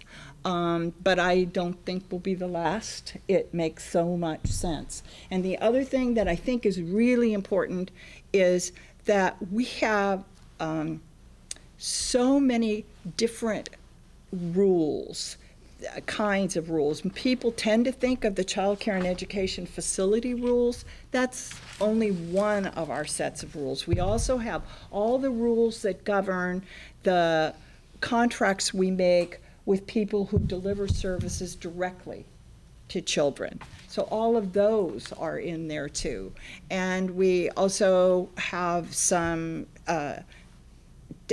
tax credits, and they have rules. So there's different, we're calling them clusters, but so what we will be bringing to you is this set of principles, and I think you are going to be want to be very engaged in these they are extremely important statements. They are radically different than the practice in the past, so we have to be very purposeful. Is this what we want to do? So where we are right now is working with the national expert and with the committee in an iterative process. We're getting advice from at least 3, probably 4 other states who haven't done what we've done but have been concerned about getting more voices involved, and so to learn from them. And so we're on a pretty rapid timeline because we have a set of rules waiting that need revision, and depending what the legislature does, we may be promulgating new rules and under pressure to get those done. So we will be moving very quickly. So what the action today is to get your feedback on this process, and if you see places we should tweak it or whatever, so you're ready I think at the next meeting we get to actually dig into the principles, and maybe can start a process with you even before that. So, and council members, just to put one finer point on something that Bobbie said, your executive committee made an explicit choice to hold up rules that were coming your way, to say we're going to operate with existing rules until we get this framework in place, rather than having to go back and sort of redo. So that's an explicit decision on the part of your executive committee, and I just wanted to make that clear that that had happened. So let's open it up for conversation. Eva? Thanks. I like that we'll have some sort of like clear path on how to make rules. Can we get something that will show not only the the guiding principles, but how they line up with public input and like public testimony, things like that? Like what does that process look like, so that people can be engaged, and that we're encouraging people to be engaged on the rulemaking process. You want the principles as well as the process articulated. Yes. Got it. See them together. Yeah, thank you. Charles? I would also love to see sort of how the rules impact the equity plan and how it sort of falls and connects into all that. There may be, to that point, there may be crossover principles, and that may be a point of guidance that we want to give there's the committee. Several equity principles in the draft that we're working on now. Okay. Krista? I'm still learning about rules, but I'm just curious about if rules are how we're implementing policy on the ground. Are there timeframes that will be attached to this that will be considerate of in terms of how it impacts or affects implementation?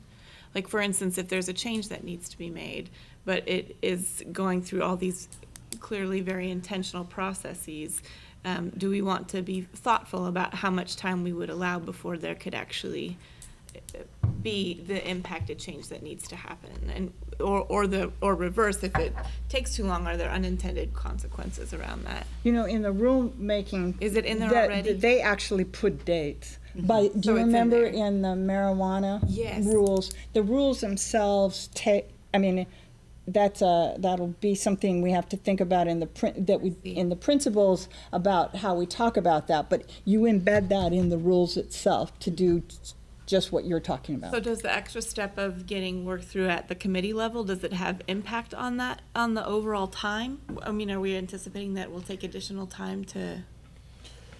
So let me try to answer it at a high level, and then maybe Megan can come. So I think, Krista, what we're trying to do actually is it's not an additional step, it is the rulemaking step. So in most cases, and historically even here in Oregon, excuse me, rules have been promulgated and the process has been directed by staff. We're now opening that up to say that it's because of its important connection to policy. Right. This is a replacement. This is not an add-on for the process. I see. And there are guidelines about how much time and how much notice, to your point about public input, need to be given, and then so those will be built into the process. And we won't be able to change those because those are existing statewide across all of the rules. So this is really an attempt to do what we've been saying that we've wanted to do since our existence, which is to just really crack this open, make things more accessible to, including to the people who are receiving services and who may be disenfranchised by the system, so we can do a better job as well. Thank you, that's helpful clarification. That's exactly right. I think the thing that is making it feel like we're slowing down right now, when we are slowing down, is the work that we're doing to create the policy framework and the principles for rulemaking to use as the filter. That is causing a couple sets of rules that do really need revision to be on pause right now. But we realized that if we didn't do that, then we would never actually get to where we wanted to go, and we would be sort of constantly trapped in this state of urgency and never actually do the work to establish that framework. So it's a little bit painful right now with a couple rule sets that we're waiting on. But I think the short-term pain is worth how much more clear everything else will be going forward. So from an agency land perspective, we do feel some pain.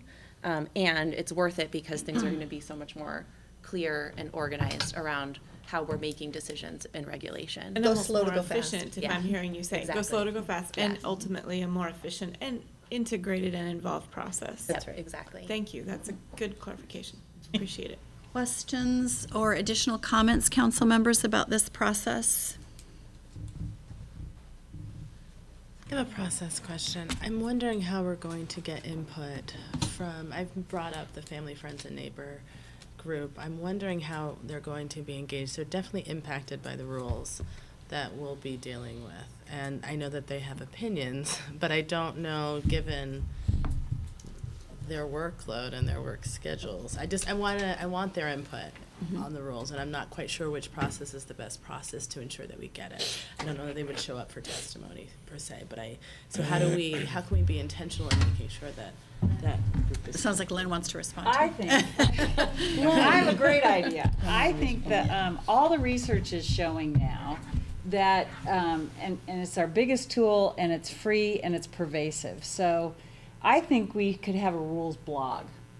And everyone can be on there, they can read, they can, and the incidence and prevalence of technology is now pervasive. I mean, at all socioeconomic income levels, it's amazing. I mean, it just opens up this huge door that we've never had before. So if we had a blog where we could put up stuff and share stuff, and I don't know how to make a blog, but I know someone in the state knows how to make a blog. But that's a universally accessible tool in modern culture, and moving to that kind of approach, which is also a green approach, as opposed to the kind of historical, we schedule, we do this, we do that, would be really, I think, helpful to everyone, and is apparently the most universal way to access people if you like. Now, not everyone has the technology, but the libraries all do, and they operate on a family schedule, but also the research is showing now that many the one thing that we're finding in the population of poverty is a smartphone at all levels. It is amazing. We have families that we work with that are in their cars and they have a smartphone. They have no house, they have no housing, but they have their smartphone. So I think using something like that would be cool and fun. So, the process, even where you want engagement is in the early, not at the public hearing. I mean, that's important, but really so much of the work has been done. And so the principles you'll see, the draft we have right now includes quite a bit on engagement of anybody affected, and we pulled out parents as a separate one. And because they're so affected by the rules, even though they don't know that, they are. And so the state has used some kind of electronic site to get input, and I think we can just keep, amping it up until it's really an effective way and that we publicize. But that's another advantage of the council being involved, is you'll know that we are starting to look at a specific set of rules and can encourage people to participate in the stage. But that's one of the principles, two, I think, of the principles. What they're learning about blogs that I think is different, and I'm not expert on this at all, but what they're learning is that because it's more of a community voice and a community conversation, that sometimes people do say things they shouldn't say on a blog. We know that. But also we know that people will say things that they would not be comfortable saying in public, right? Because they might be intimidated, they might ask. So people will ask questions on blogs that they wouldn't ask in other settings. They will go out with their opinions in ways they wouldn't go out in other settings. So I just think it's different than a website. It doesn't act like a website. It's not as intimidating as a website, and it may be a useful format for engagement for the population. Thank you. We can certainly explore that. Eva. I was going to say that Stacy Cowan, who's on the committee, it represents family, friend, and neighbor providers through SEIU. And then we also, I just was whispering to Erin that, hey, can we find some way to communicate with the FFN providers that are in the DHS system for employment-related daycare, to get, to solicit input, or maybe send out some sort of communication. Going through the other reports later on, that was one of the comments that jumped out to me. It was like, we don't know who FFN are, but we have an idea, and we know we can reach them. But I do appreciate that you were pointing it out. Same with family child care. The licensed family child care, it's difficult for them to get away. But so how can we find ways for them to? So I like the blog idea. It won't work for everyone, but it'll get more. Yeah. Council members, excuse me, Terry. I'm sorry. I just. To that, I think we need to be culturally responsible in the way we put the language out about the rule changes, because if we post the rules and say, this is the rule and this is what it's going to look like, we don't even want to read that. So we're going to have to really be intentional about the language that we use to explain what's there and what the change is, and make sure that, the common citizen, the family, friend, and neighbor, child care provider, the parent can understand what we're talking about. That's a great point, and it's a great example of how when we actually start to roll up our sleeves and do what we say we want to do, it calls on us all to do it in a much different way than maybe we thought about when we said we wanted to do it. So I think that's a great point. Other thoughts about the process here, council members, or any concerns, any objection? Good work, cool. Yeah. All right. So we will take that as a yay, and we're going to move forward. And council members, you can anticipate at your July meeting having the principles aligned to those 3 goals that we focus on in front of you, and then shortly thereafter, we'll have a framework to start ticking the rules through. All right? So with that, we're going to take a bit of a break. During the break, I'm going to pass the gavel to Charles. I'm going to run across the street, and then I will be back, and we'll continue on. So Martha, are you still on the line? I am. Okay, apologies. We're coming to you next, and we're going to take about a 10-minute break in the room. We're going to put the phone on mute so you all don't hear our craziness, and or maybe you do want to hear it. I don't know. And then we'll be back with you, but you're up next. Okay. All right. Thanks, everyone. We're recessed. For some of the stuff in the libraries.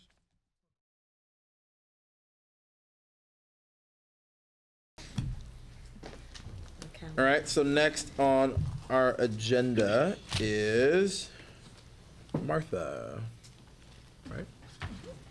Martha? Hi, everybody, and I'm speaking to you from beautiful downtown Missoula, Montana, and it's gorgeous here, so glad to be with you.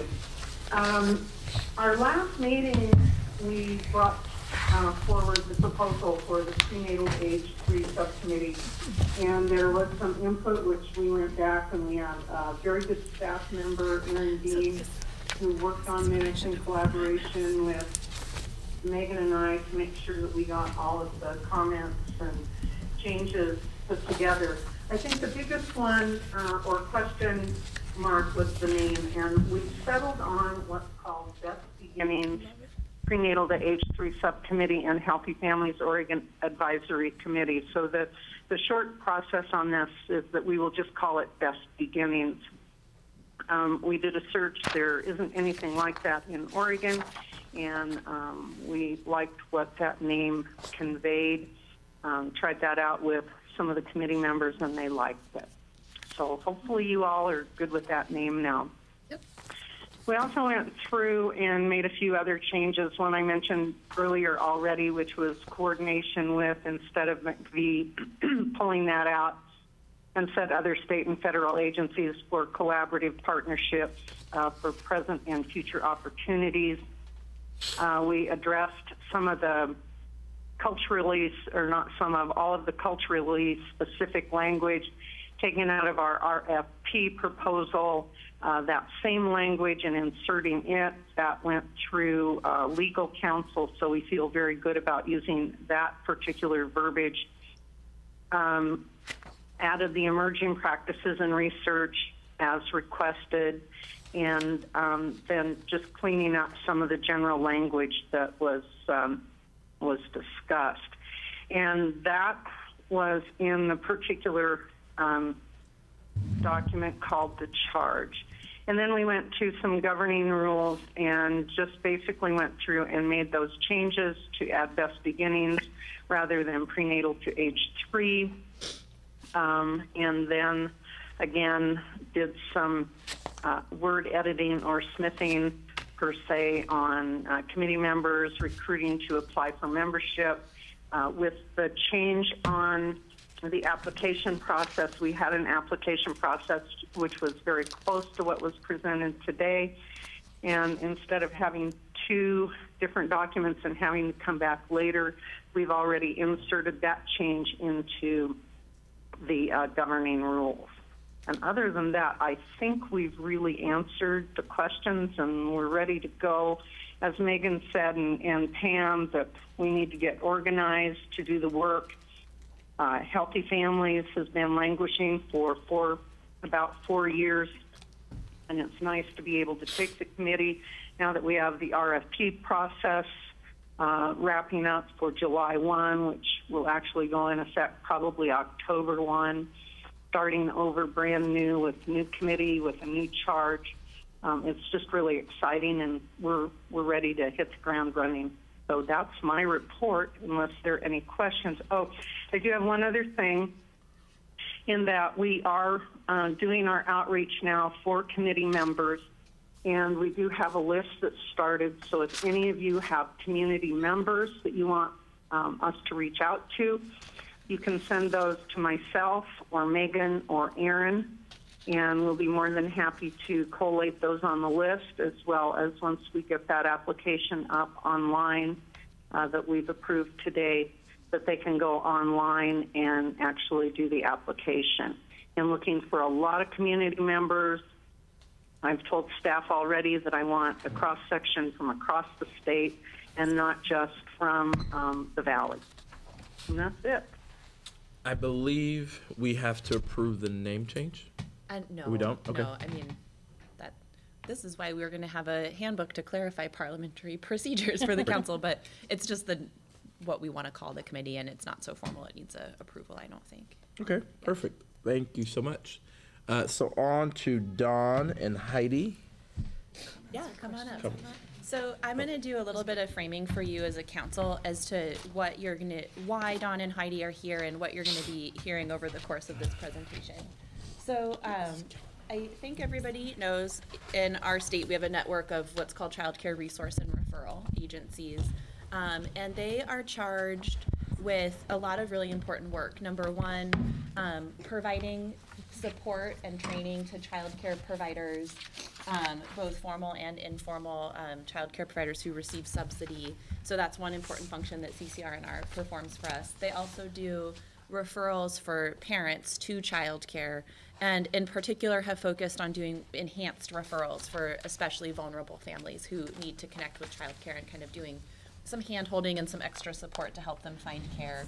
And then they also collect a lot of data that goes to researchers like Bobbie to do the market rate study for the state of Oregon, which is required by CCDF, correct? Yeah. So that's the function that Child Care Resource and Referral plays. And by statute, Early Learning Division staff are actually required to provide this council with an update on the Child Care Resource and Referral system twice a year. Well, you haven't had one since April 2013. So it's time for us to do an update for you on Child Care Resource and Referral. And if you remember, this was actually the month before I started working for the division, but I was at this meeting. I don't know if you remember, Kara Waddell presented to you the outcome of an RFP process that the Child Care Division at that time had just gone through, and we switched central coordination to WU, and we rebid who the agencies around the state were. And you will be doing that again in about a year, because those are 5-year bids that we do.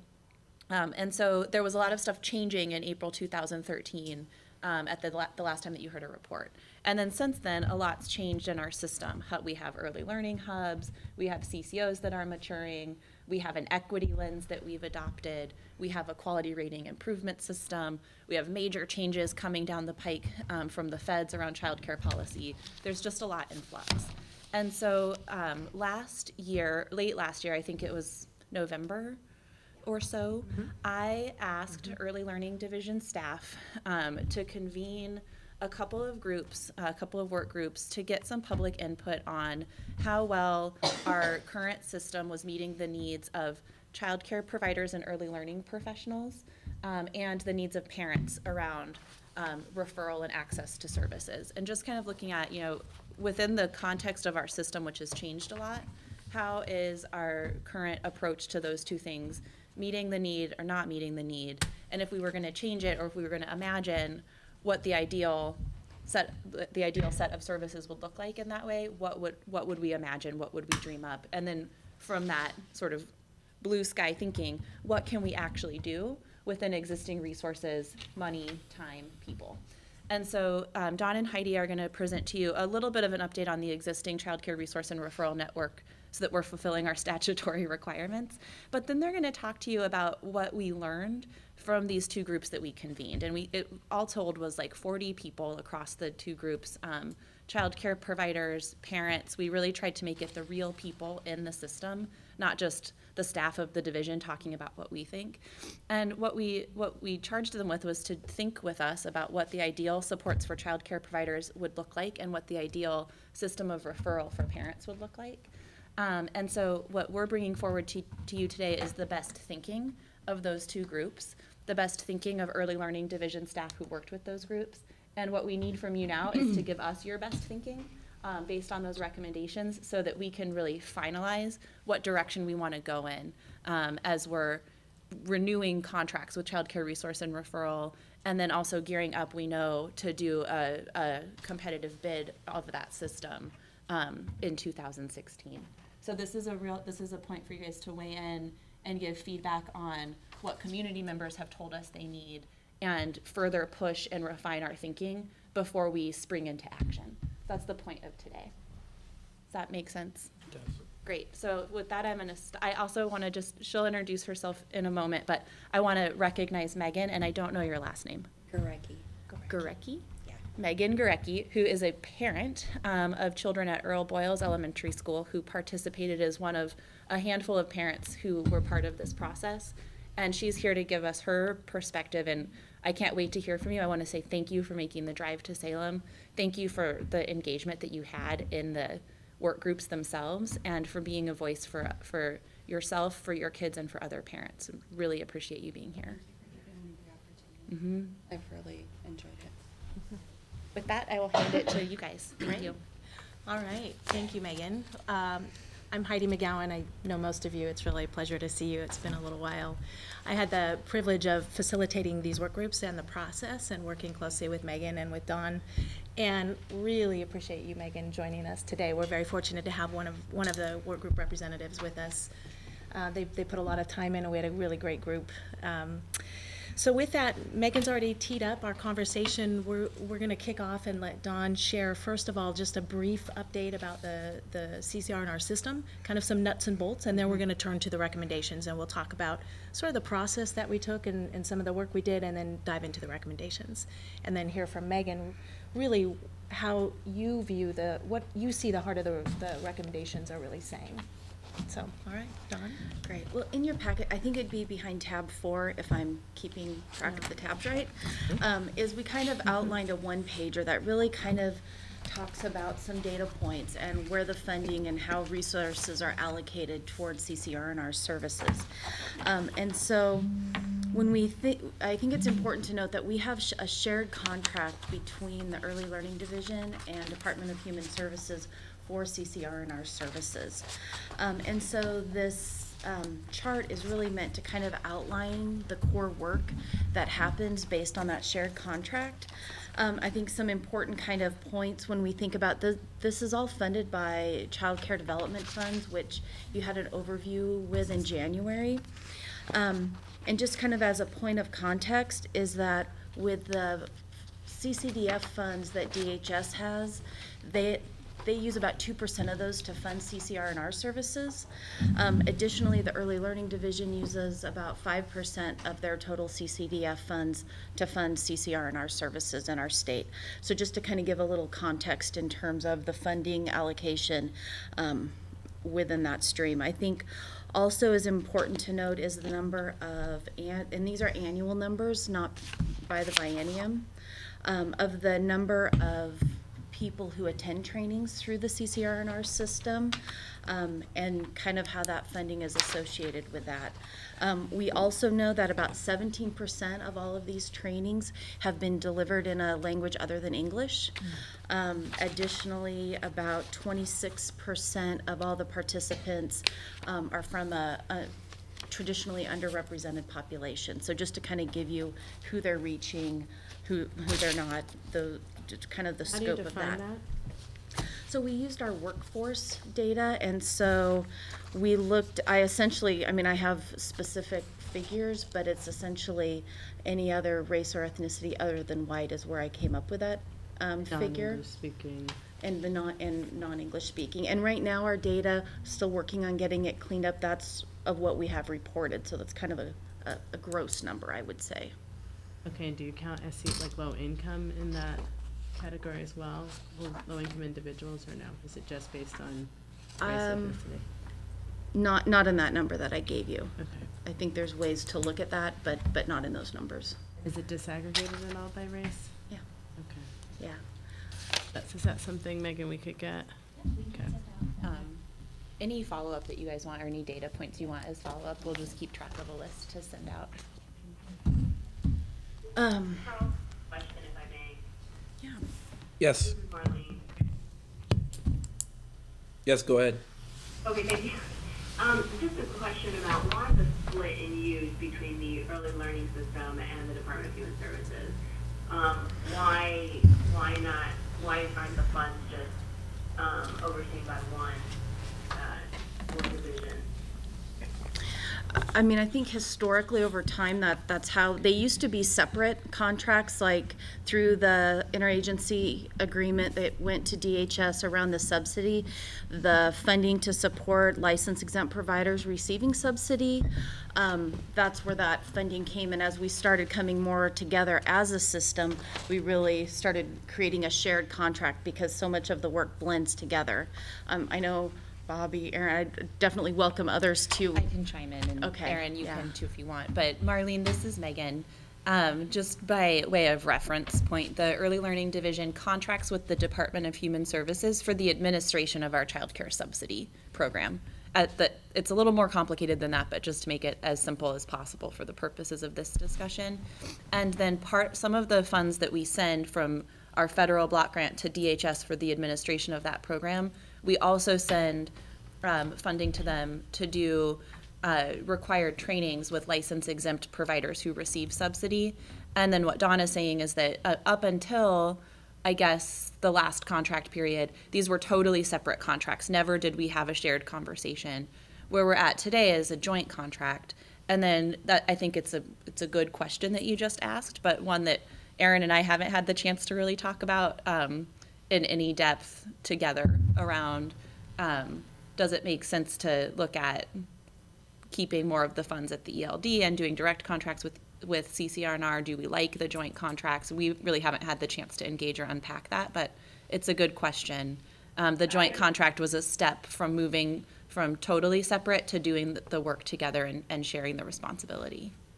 Yeah, I just wanted to make sure that I was understanding correctly. The way that I understand it is that the funds go for they're all for child development, right, child care. So it seemed like the use of the funds were used for the same purpose. So I didn't really understand why the separation. Right. I think the historic justification for it, this is Erin, Marlene, is that in the past, and I'm not sure this is where we are today, but the department has had to purchase things separately in order to ensure that our consumers are availed access. And so while the charge for the child care division was all parents in the state of Oregon, we have a charge specifically around traditionally underrepresented families and families that are a little bit harder to reach. And so historically, and we have a lot of places where this is true in DHS, we have purchased things from other agencies or specifically carved out dollars in funding that otherwise is, in our bucket to ensure that the parents that we serve through our programs or the families or the children are getting access to that larger service. And it's not always been true that if we do not make that intentional step and that intentional purpose, that actually happens.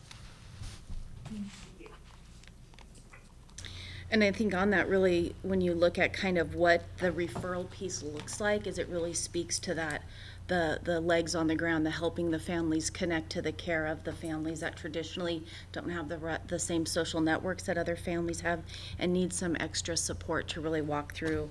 In just doing some, overarching work, it was really looking at, it can take up to an hour with a family to really kind of lay the foundation to really get them access to the child care and the services that they need.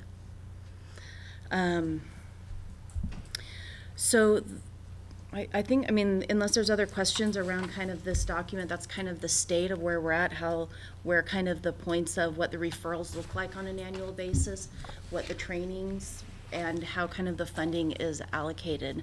I think if there's no further questions, we're ready to kind of dive into the recommendations from the work groups. Okay. Kylie. Well, Sorry. go ahead. I have one other question. So I'm trying to understand how different populations use CCNR, so that's the sort of basis of the questions. When you talk about 26% underrepresented individuals using the system, how are they using the system? Are they using the referral system? Are they using the training? Like, what pieces of the system are they using? No, thank you. I wasn't clear. When the 26% was really specific about the training data, so that we know, because that's where we have really our best data point in terms of the workforce. So we know that 26% of the people who have attended all of these trainings here were from an underrepresented population. Yeah. Great. Yep. All right, so you have in front of you a report called Parent Referral and Enrollment Services and Provider Support and Professional Development Work Groups. So as Megan mentioned, Megan sponsored 2 work groups in the fall that came together, one with the focus really specifically on parent referrals and enrollment services, really looking at how do we ensure that families are able to find and then get enrolled into services that they may want or may need. And then we had the other work group, the Provider Support and Professional Development Work Group, really come together to look at, as we think about our professional development system in Oregon, how do we ensure it's meeting the needs of our diverse early learning workforce, and that we really are creating one of the best PD systems that we could have in the country. So we brought both of these work groups together, and as you look at the report on page 1, I just want to acknowledge and highlight the participants who are part of the work groups. They really invested significant time and contribution that was very, very valuable and meaningful. They came together to meet twice a month over a period of 4 months, And then they even took time themselves to go back to their own constituent groups, whether it's parents, providers, or other colleagues, to obtain their input and feedback in the emerging developing recommendations. So a little bit about the process that we took is that each work group began by establishing a set of guiding principles that would guide our recommendations and our work together. And then we worked through a series of guiding questions, starting with what would an ideal system look like, what would be possible, and then really examining what we don't have. And that started developing emerging themes that we could start massaging into recommendations. So for example, we asked the professional development system work group, what would you want in order to support providers to serve children and families so that children are prepared for kindergarten across our diverse settings? And then for the parent referral work groups, in an ideal world, as a parent, how and where would you find, or I find as a parent, referral and enrollment services? And then we went through and had really a series of rich discussions. We also really prioritized and worked to ground our recommendations in the equity lens and the equity lens principles. And each work group received an engaging session with Helen Visaragra, sort of a training and an engaging session. And then we used the equity lens questions while developing the recommendations, and we continue to come back to them at every meeting. So the work resulted in the enclosed recommendations, and Dawn's going to walk us through those recommendations and the strategies, and then we'll get to hear from Megan as well. Great, thanks, Heidi. So as you start looking through the document, the first few pages are really 1 through 5 is the process that Heidi described. When you get into page 6, where you really start listing the guiding principles that the group established, and really how the recommendations really fell out were in terms of kind of a state level system driver, as well as and then a service delivery driver. And so from that, the group really identified both short-term and long-term outcomes that really, I think, get the essence and the heart of what the work group said. They were much less about how to do it and more what do we need? How do we need this to work for us? And so through that process, we really captured, I think, kind of the heart, and that's what Megan's going to speak from about in the spirit of these recommendations. We also then started working at what would those core strategies be to really get us to those short-term outcomes, recognizing that some of these are going to take longer. And so what are some of those initial things that we can do now to really make a difference as we move forward? We also, from the work group and taking it back at the division level, really identified some lead staff at the early learning division to really make these happen, and really thought about how this connects to other work within the division, and so did some initial thinking in terms of where these align between the Early Learning Council strategic plan, the Equity Subcommittee report, as well as the QRIS Equity Plan of really how do we bring this all together to meet the needs of our system from what we've heard. You'll also see in the document is that there's some appendices that really lay out the work group a little bit in more detail, but as well as the rich conversation we tried to capture that I know we will really use moving forward as we continue this work. And then a draft project plan that really starts timelining out some of those key strategies and the tasks that need to have happen. And so that's kind of the essence of the report. And so if we kind of jump back and think about the recommendations around parent referral to early learning services, essentially what the work group came up with is that we need a place to have is a one-stop shop for families, 24 hours with what they need, what's reasonable, what they have access and what they care about. And so to create a centralized data system that really looks at that work. Additionally, what we heard is that really needs that follow-up component, that a system alone isn't enough. It really takes that ongoing follow-up for families to really make sure that they get the services they need when they need them and how they need them. And so I want to kind of invite Megan to kind of share from your perspective of participating in terms of the spirit of these. Okay, so my name's Megan Gurecki. And like I said, it was a privilege to work for this group. I'm a huge advocate for anything to do with education for my kids or any children, basically. With this group, I was really excited to work on this project. I have 2 children, a 2nd grader and a 3-year-old. I was trying to get my daughter into preschool. I made 40 different phone calls. I called 211. They gave me a list of phone numbers to call. I called them. They all had their list of questions. The last question on the questionnaire was, what is your income? I tell them, you don't qualify. Or we had to pay like $800 a month or $200 or something. I could not find childcare based on my husband's income because we make too much. So working on this project was really good for me because I was able to tell them this is what I had to go through. We also made a questionnaire that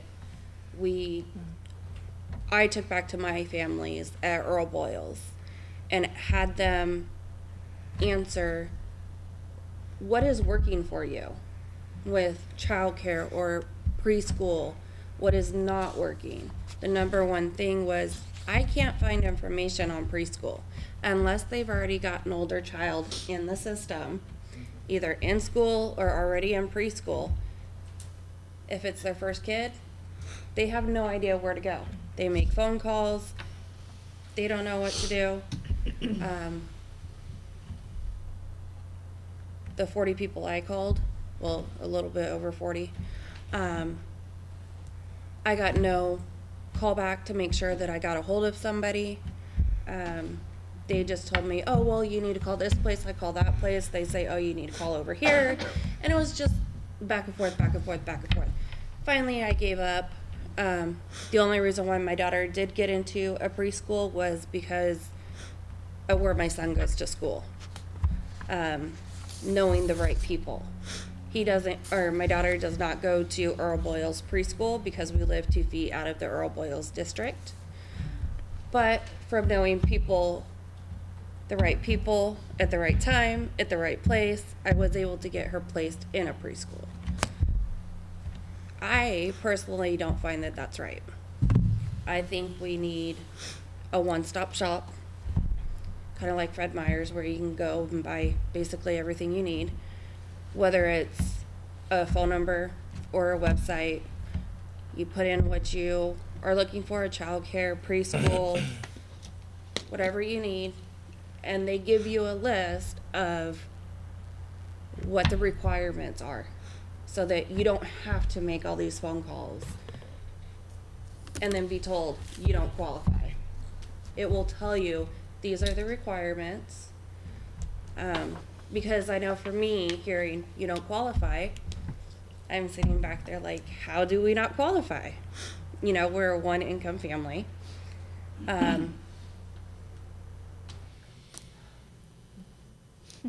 You're doing great, Megan. You're What doing else nice do you want job. us to know?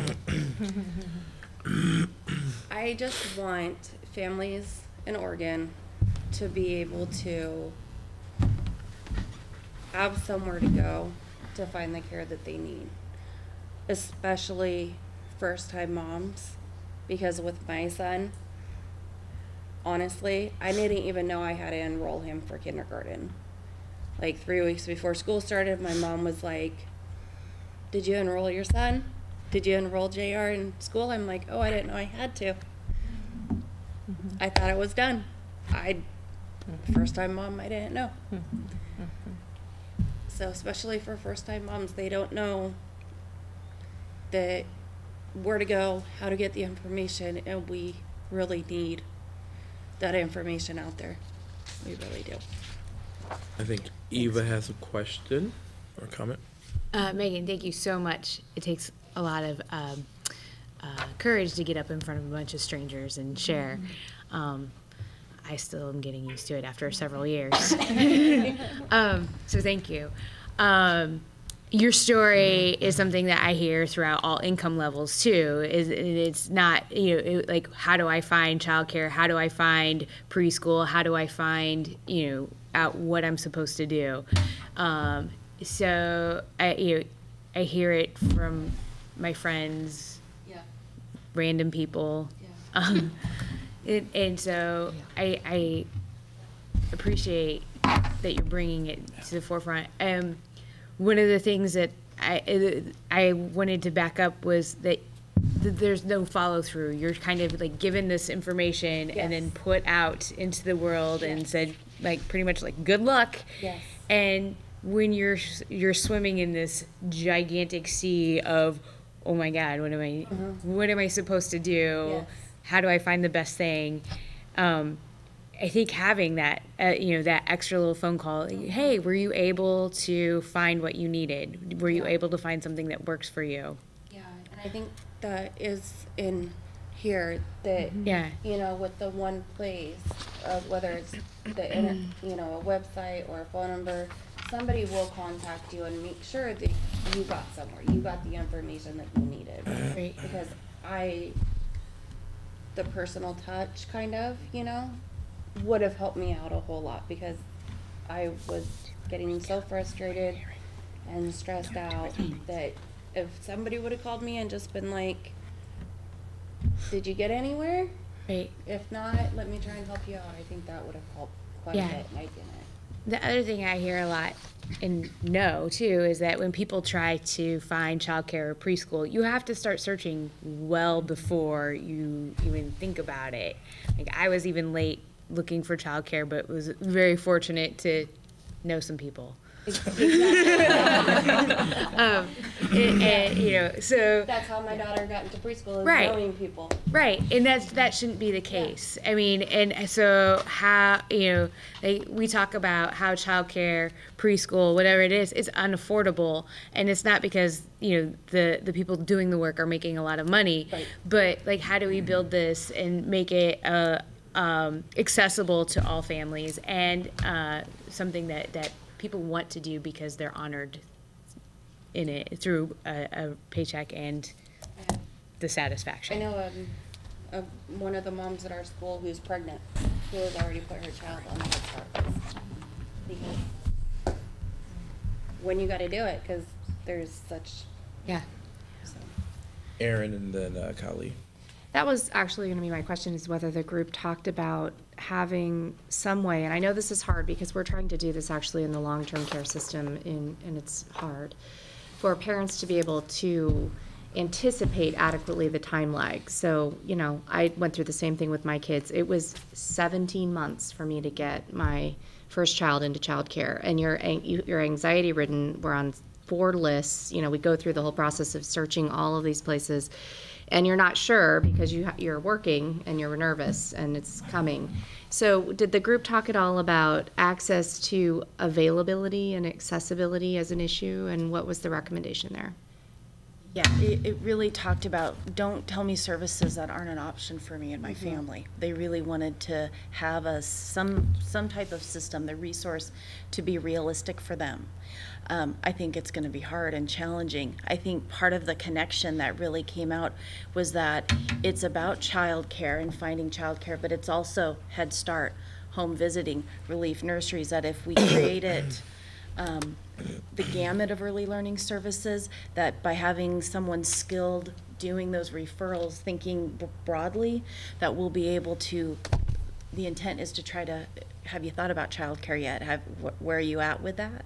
I think that's a lot of the work to figure out how to do that moving forward. Were you thinking it would go so far as to say, well, this facility is currently closed to new enrollment, but if you can wait a year, you could put your child on? I mean, was that level? Because I think that's one of the dilemmas in this process is, I mean, I know relief nurseries have wait lists. I know that almost all of these programs have more demand than they have services, and so I just was wondering if that was part of it. It was in the recommendations of that we need to figure it out. Definitely not a solution in there yet.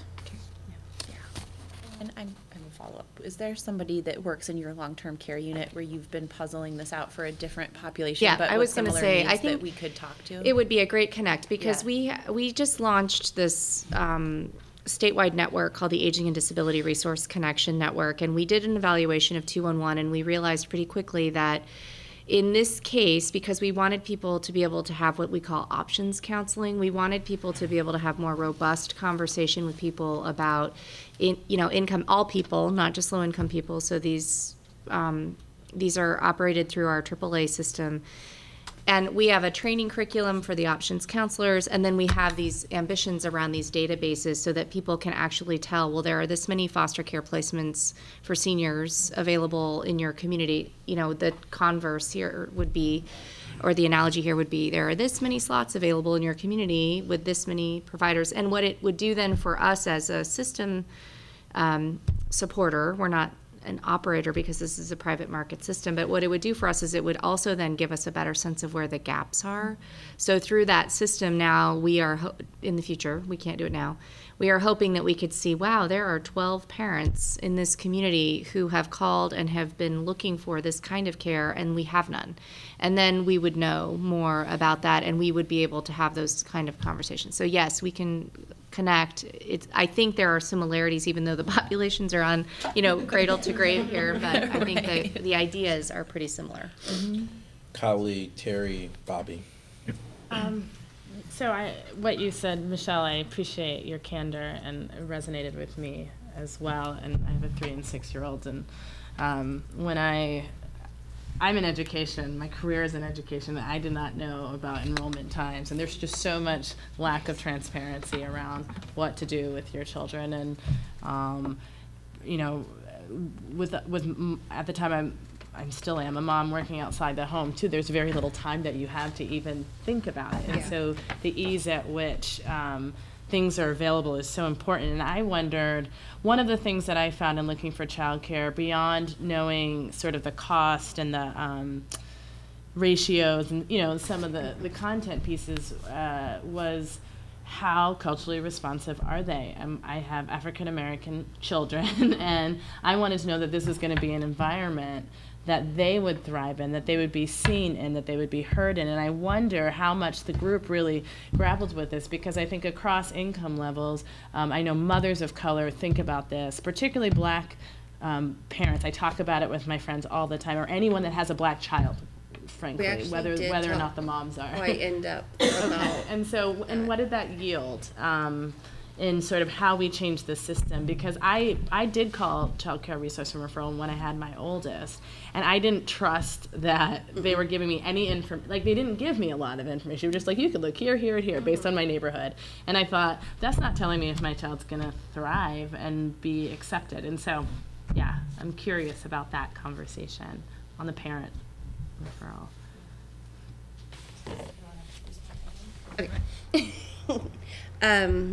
VIII Brown of the Black Parent Initiative was part of the group, and she brought that up, that she wanted a way to make sure that, like, her children would be surrounded by people that look like them, by kids that look like them, and not just a bunch of white kids running around, basically. And we did talk about trying to find a way. I don't know if it made it into the recommendations, but we did discuss trying to find a way to hold on, I can't think of the word. To let parents know, yes, your children will have their well, it's how to find more, give more information that would be helpful to families to fit their values, their location, what fits. And so a lot of it was around, how do we give more information than just phone numbers? It falls into that follow-up component, and what is the information that matters to families? And so as this work gets scoped out, I think some of that's reflected in the principles that will continue to drive this work as it moves forward.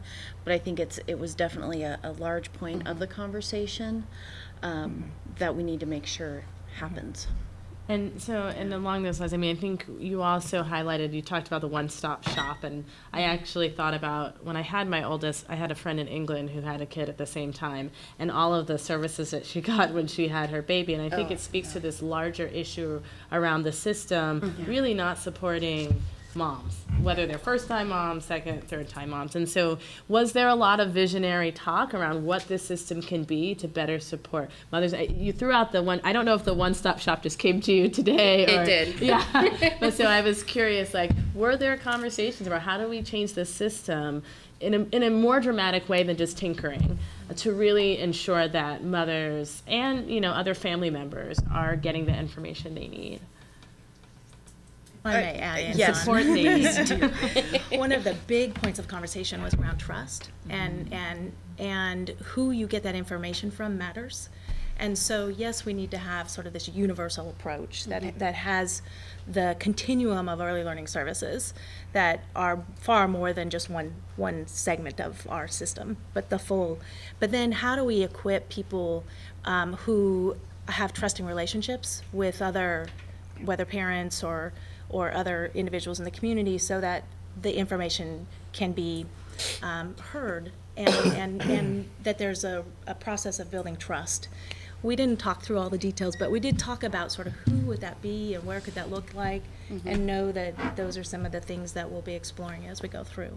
It's really an important issue. Is one, it's information, but it's also sort of who carries the message, you know. Well, and last point, I would urge everyone, I mean, this is very personal to me because I have young children, and I know what the data says about particularly African American boys and their outcomes, and I also know what the data says about how important the early years are, and we have 2 working parents in our household, so we cannot be there with the kids. So where my child is matters so much, and it is something that is so stressful to me as a mother, and I think every mother I know that's in the same position.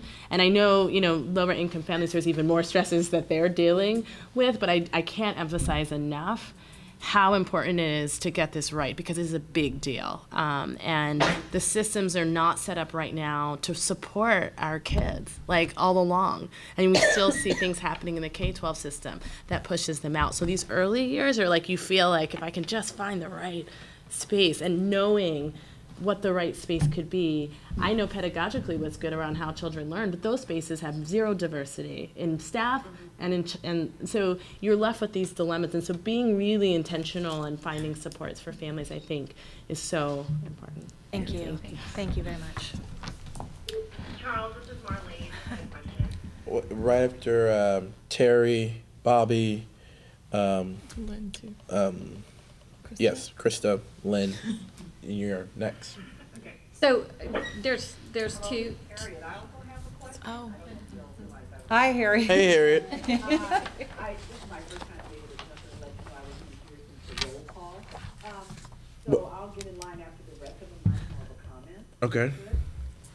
So 2 things came up out of your conversation that I think are really important that we haven't quite grappled with. And I just want to add my own motherhood piece. Each of my children was in a child care that was closed by the state for a licensing violation. So with a family that had resources, had income, and was pretty much able to choose, child care is stressful and for every one of us. One thing you brought up that we haven't really grappled with is the unregulated nature of preschool. That's a piece of it. Preschools are not regulated unless they are also childcare. And so we haven't really grappled with that piece about what does that look like in the state. And I don't think most parents understand that preschools aren't regulated. And so when they set their child down, and, you know, what are they getting for their dollar? And we need to do a better job of explaining that to families. The second piece that I just, for the staff, I really want you to think about is there are hubs that are quite a bit ways down the road in building regional referral systems. Kim and I are part of one. So I would really be would caution you to not create some statewide system that doesn't take into account the regional systems that are being built. We hear a lot of value in our local community about the one-stop shop. How do you have the one-stop shop and the no wrong door? And boy, that's an interesting thing to try to figure out. But I think we've got a pretty good handle on it in our community about how we're going to manage to do that. But I think there are a lot of things at play in how communities work. And just in defense of child care resource and referral, they haven't been allowed to give you very much information in the past. QRIS is going to do a lot about that, but they couldn't give you an opinion, and so that's, I think they would like to sometimes, but they can't. So. Thank you. Bobbie. Okay, I have a couple things. One, the research is really clear that low-income or high-risk families, trust is a screen through which they go, and they won't even consider. So the research tells all kinds of stories about leaving their child with a drug-using brother because he's safe, but wouldn't take a child to a center because it's strangers. Anyway, so this role of trust, I just want to say it's huge for the population we care about, and we do need to figure out. The vast majority of all income, all races, use friends and neighbors to find arrangements. They don't use any system, and that has a lot to do with trust too. If my sister was happy here, I know I'm going to be safe there, and so anyway. So the people who don't have a sister or a cousin or whoever with that kind of information are the thing I think people were really targeting, and then we have to deal with this issue of trust if we want to get to. But there are a couple of things. One, a lot of what we're talking about is data, having the providers give us information that they are not current. They give the R&R a lot of information, but they don't give information about some of these value-oriented things that people are want, or equity kinds of questions. So I think we need to talk about that. The second thing is nobody can tell you if somebody has a vacancy or not because it changes every single day. And so if we don't, another plug for data is that we create both systems that, these are free market folk out there. They are not being paid by anybody, so they, except the parents for the most part. So it's a system that they would use to update vacancies on, so that you had a database that could allow somebody to tell you that somebody has a waiting list of X length and somebody has openings and whatever.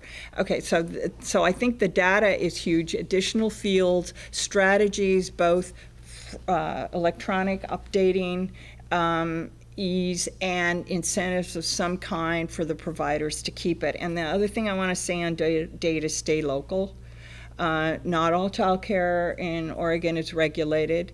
It doesn't mean it's bad, and it doesn't mean that families don't want to find it. Families do want to find it. Like all the preschools that you talked about, they're not regulated. And so the R&Rs is right now the only way you can, the only comprehensive list we have is because the R&Rs, but they know it because they go out there and find it, under every rock they can. So there's a local component so when we talk about, it's kind of, when you put together state and local, there may be a real advantage to a parent access point that's statewide, but I feel very strongly we'll lose a lot if the data is not local, because that's how you find it. That's how you find it. Somebody can't sit in Salem and find what's out there. Anyway, so those seemed really important to me, just to build into the planning is based on all our years of knowing and working with the hubs. I don't know where it fits, but I've been thinking the same thing, that somehow the hubs are trying to get families to these same services, so there's got to be some sweet point in making all this out. I do want to say, I hope nobody is underestimating how expensive it is to do this dream. Calling parents back is far more difficult than it sounds, because they're never there when you call back. So that means, how many times do you try before you, I mean, and taking as long as people need. That's why DHS pays extra for their families, is to take that time, but I think it's absolutely wonderful. But I hope we don't think you can do it cheap. Because there's nothing cheap about connecting with parents in a meaningful, appropriate way. Well, we developed this, I just want to, we developed this dream of what we want, and now what we're figuring out is, okay, what are the practical steps that we take in that direction? But we want to, but this conversation is feeding even more of our thinking. I can see it happening. I know what they look like when they think, and I can see it. I can see dots getting connected. So just want to put that out there. What we do over the course of the next few years will be steps toward this aspiration that we're talking about right now. Sorry, Mr. Chair. You're good. So before Lynn, want to remind sort of the audience, if you would love to make public comment, if you want to make public comment, please make sure you sign up, which is in the back. So Lynn? Couple things. First, I apologize. I'm going to have to leave to go across the street, and I apologize, but I did want to say a couple things. First of all, we have much experience in this state with big dreams that are aspirational, not sufficiently disciplined, and produce disasters. And I'm just, my agency is in the post phase of such a adventure. And it has ramifications for the population. Forget what it does to my agency or what it does to legislators or the people of Oregon. It has very serious ramifications for the population. We have a Medicaid population now that is struggling mightily with the post phase of big dreams with insufficient implementation. So what we need to do is be practical. We need to prevent mission creep, and we need to stay focused.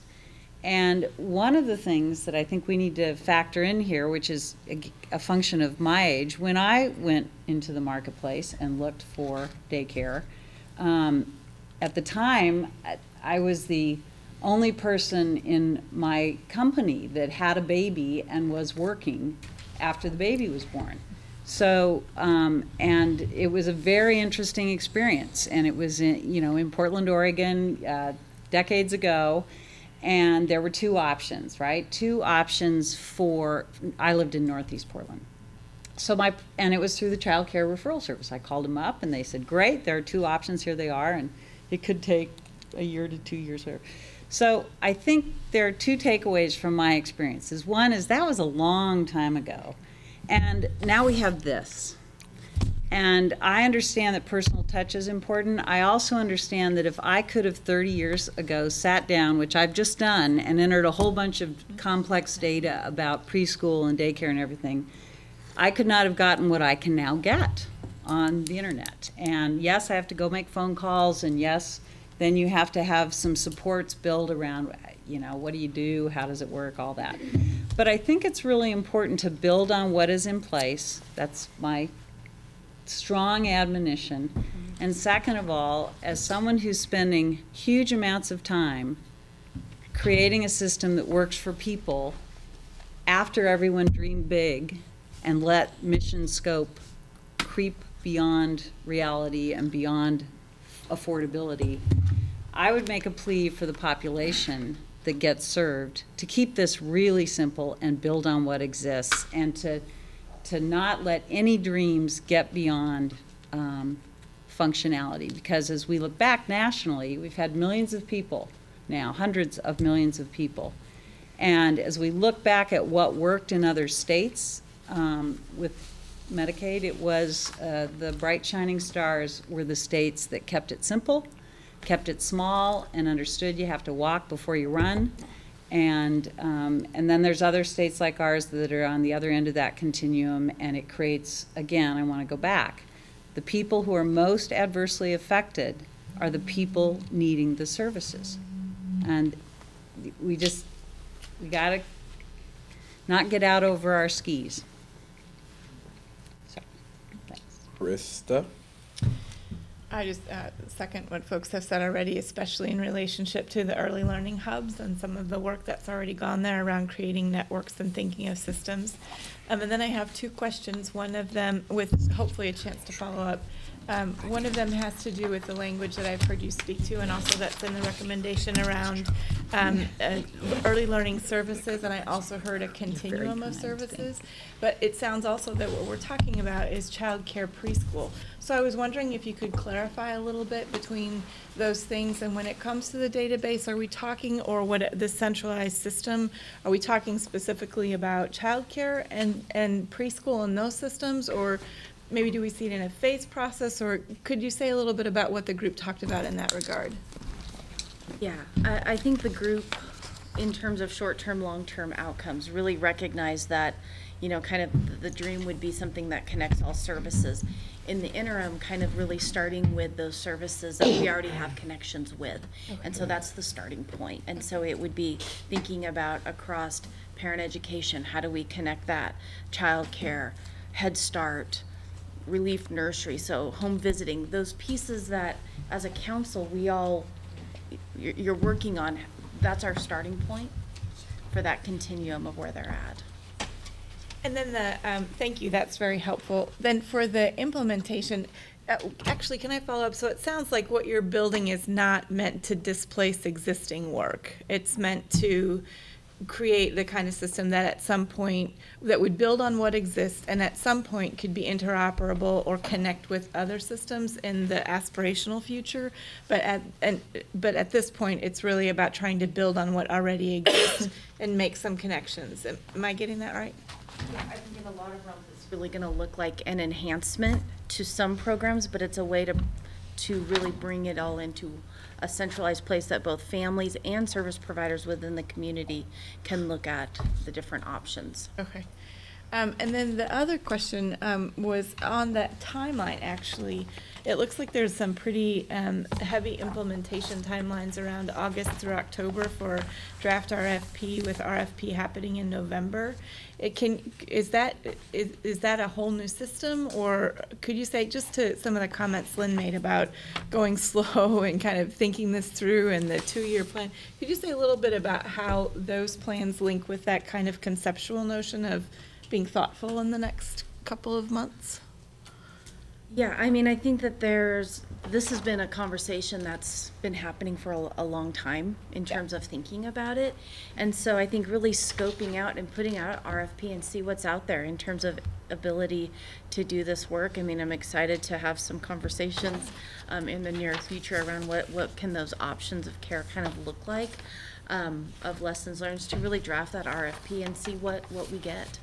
But really scoping that out, and yeah, it's ambitious. Yeah. The timeline, and it is a first look, and I think we have to see what comes in the door.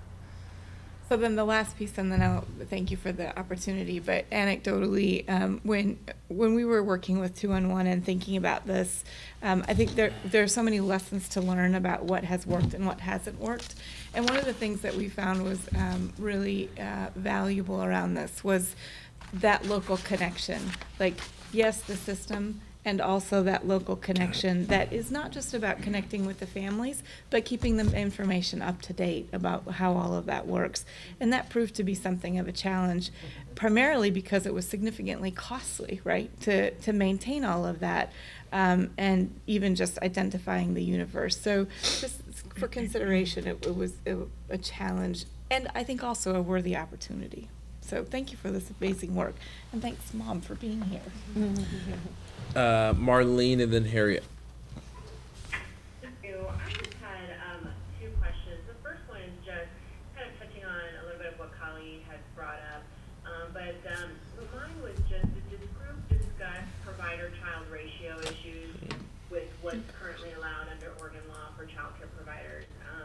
And the reason I bring that up is also as a new mom, and seeing what's available as far as child care goes in the state, seeing that for, one adult to 4 infants and 1 adult to 4 toddlers seems to be a bit much. The providers can't really provide that additional support that we're seeing in the research that is helpful, reading, constantly talking, doing all sorts of activities with the child early on. And so, and especially when you're looking at, as far as my child goes, I have time to add that, those additional developmental activities with him when I'm with him. But, I'm thinking of families that are socioeconomically hindered and also just culturally just have, the cultural issues as well that may hinder developmental growth, and they're relying on child care providers to help them with this. And, due to the ratio issues, their children are just not getting it. Has this group discussed that at all? Marlene, it's really a great point you raised. That was really outside of the charge that we had in front of us, talking about parent referral services. However, great point, and thank you for raising it. Okay, thank you. The second question I had was more about also, I'm interested that you have parents in this group, and just curious if funding, the current methods of funding preschools and child care services was discussed as far as providing more funding in this area than currently exists. And what they could do to maybe advocate for that. You mean funding to have for to increase access to programs? Yeah. Okay. In this early learning sector, so preschool access, more preschool accessibility, possibly providing more funding for school districts to open up preschools, that kind of stuff. Marlene, this is Megan. I'll take that question. That was really outside the scope of what this group was, the problem that this group was working to solve. But it is something that we've been working on through the course of this legislative session, through our advocacy to get additional funding for preschool and to be able to expand preschool services into a variety of settings. It's also been a part of our advocacy around increasing the state allocation for employment-related daycare. And then on the infant and toddler side, we've been advocating to expand access to home visiting. So we don't have enough access to services in our state, and we've been tackling that problem legislatively. This group was thinking about what do we need to do to get parents connected to what is available. And then in terms of resource, and we're going to need to do that work this next biennium within the scope of the resources we have access to already, and perhaps use our funding to purchase different things to get different outcomes. But we have not yet had a legislative conversation about increased funding for the type of work that this group was charged with thinking about. We have been talking to the legislature about expanding access to early learning services, period. Sure, I was just thinking that as they were discussing what is available, that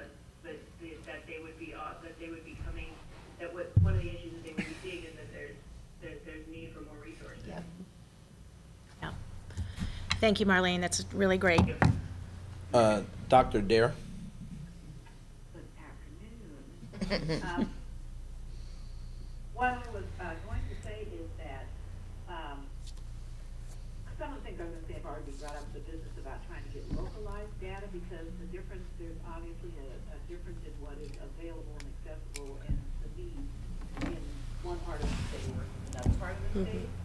So I was just kind of wondering, did they take a look at it from a broad view, or was the view from this part of this part of the state, this part of the region, and this is what we know is available?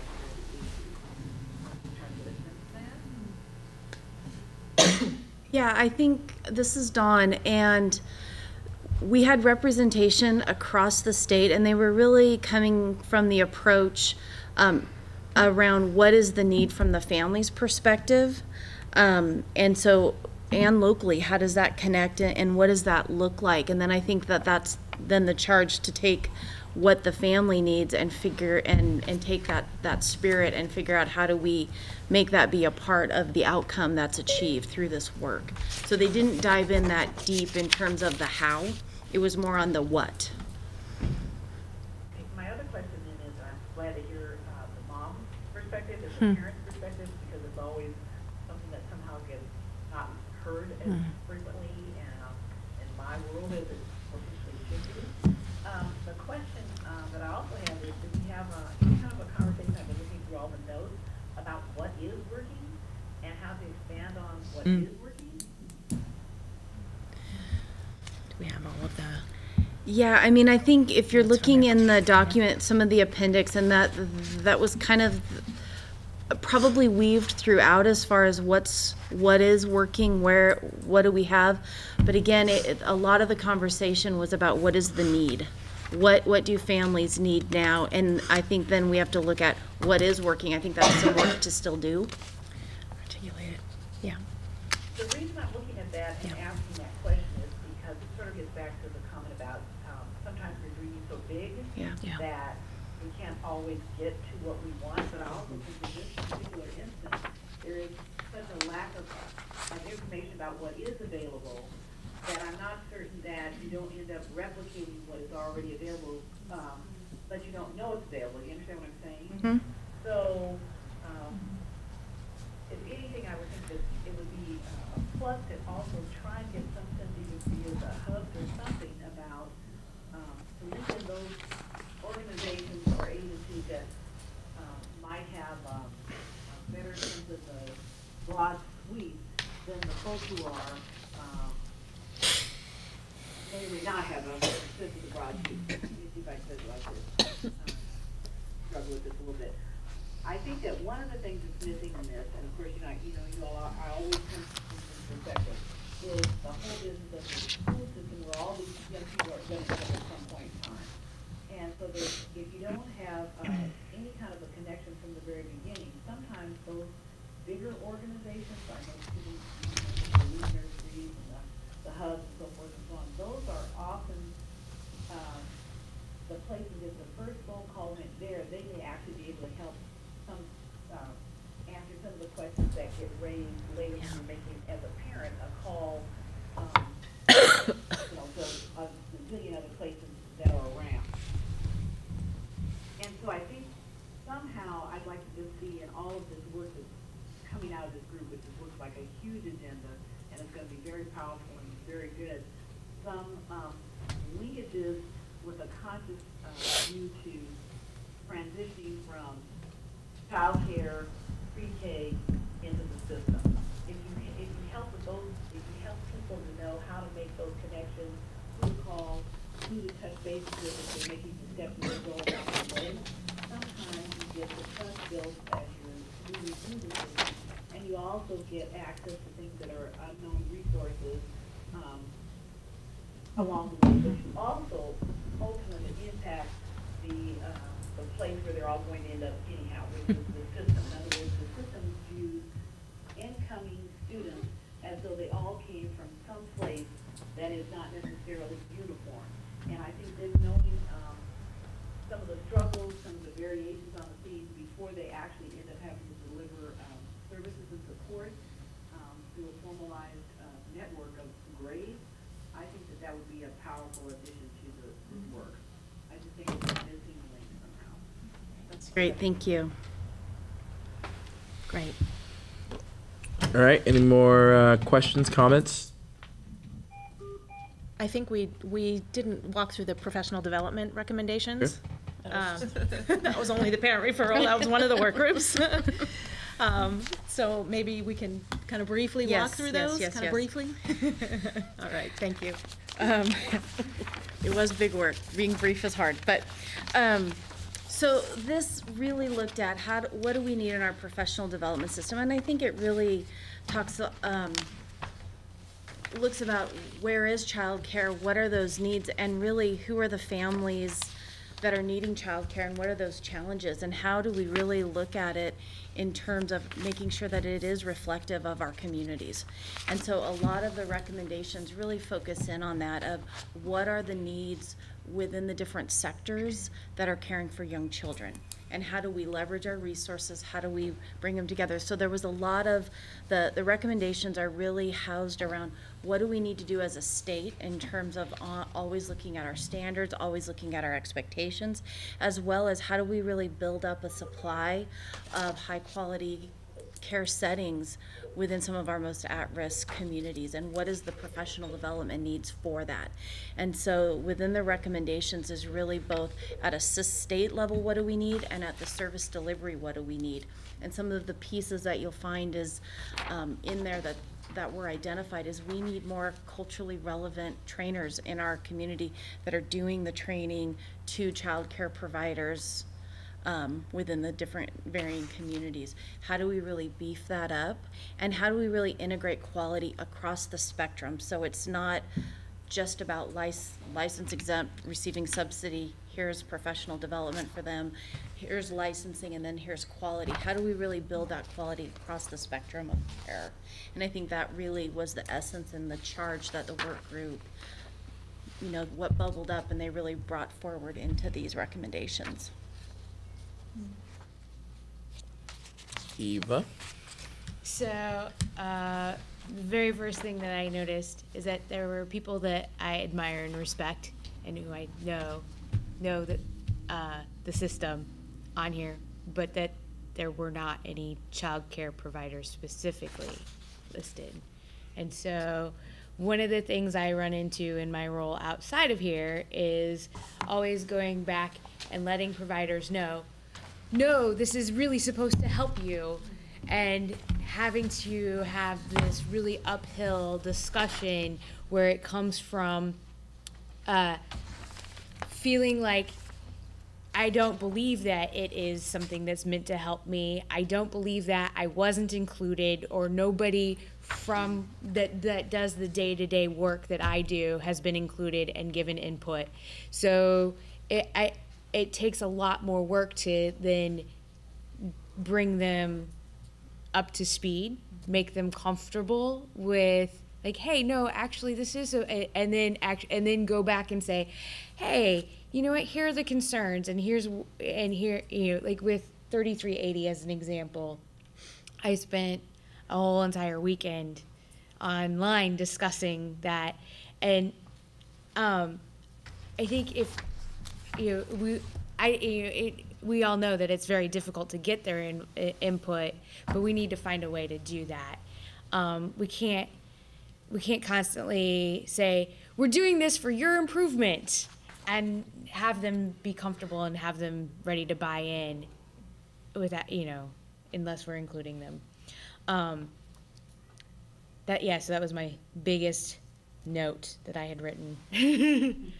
Because I think too, they're going to be able to say, logistically, I don't know how I would do this or that, or yeah, I could make that work, you know.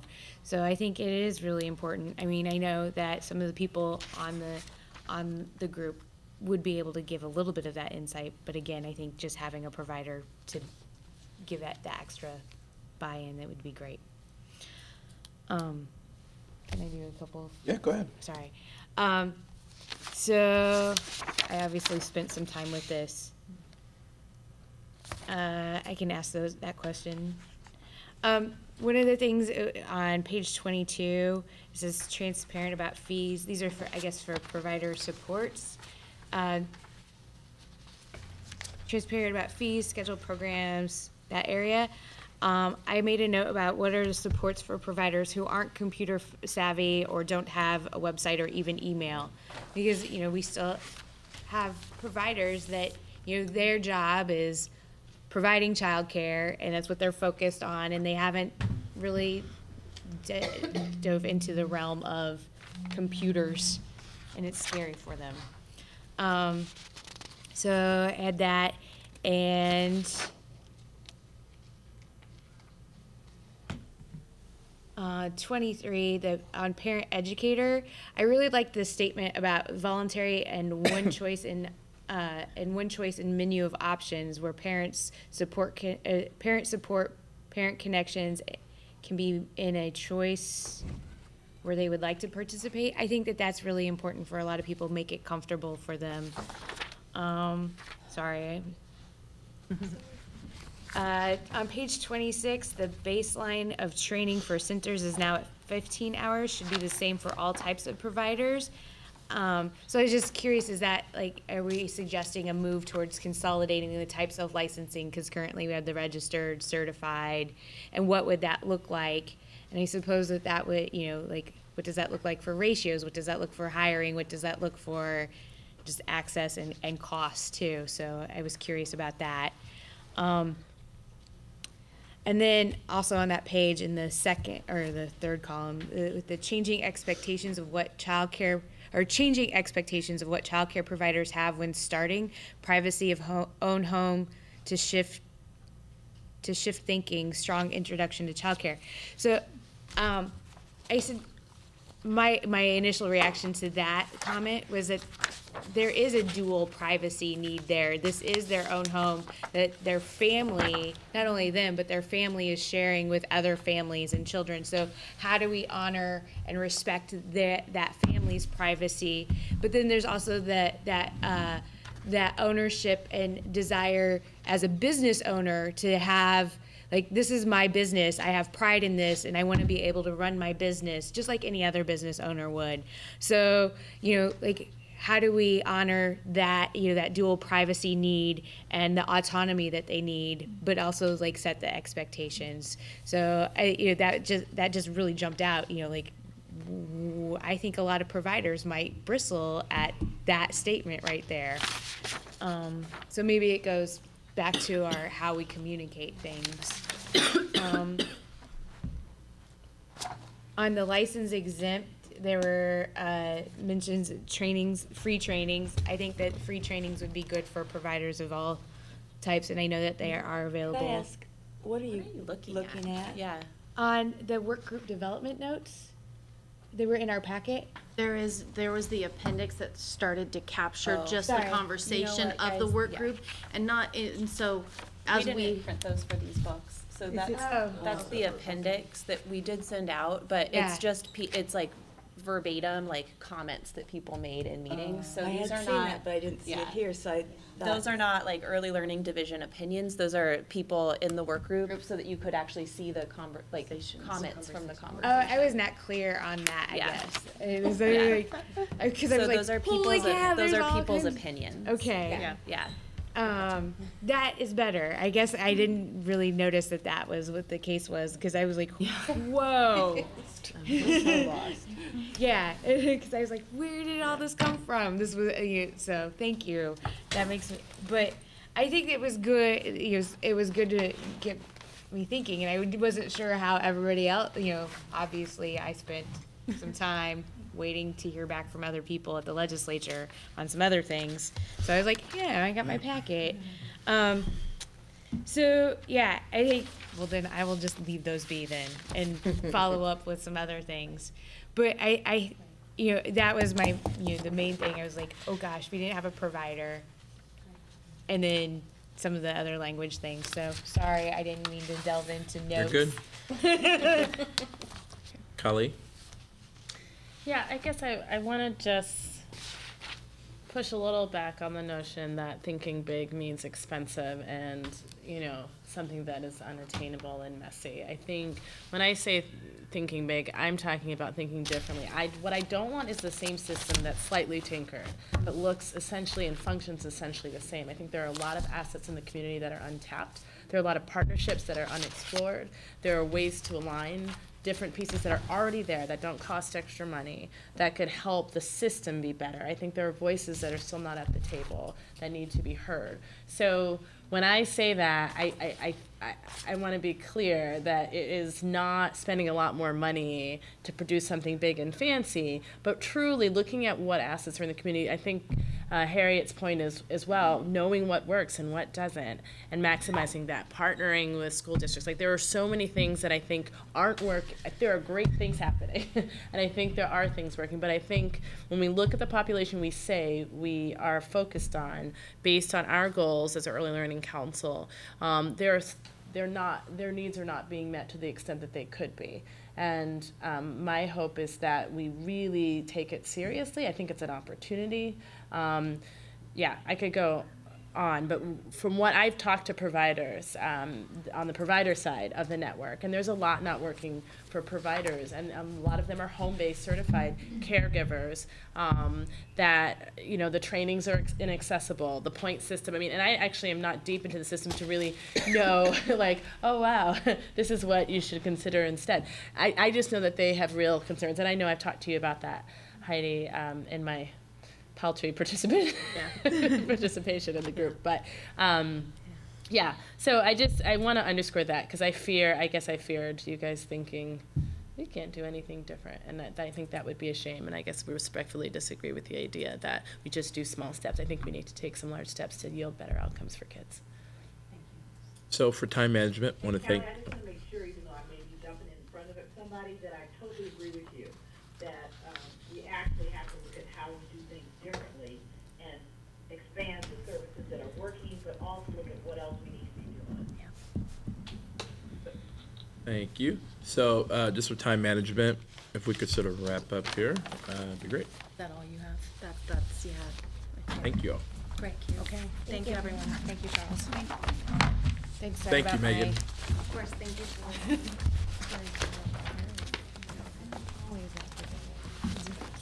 Aimee.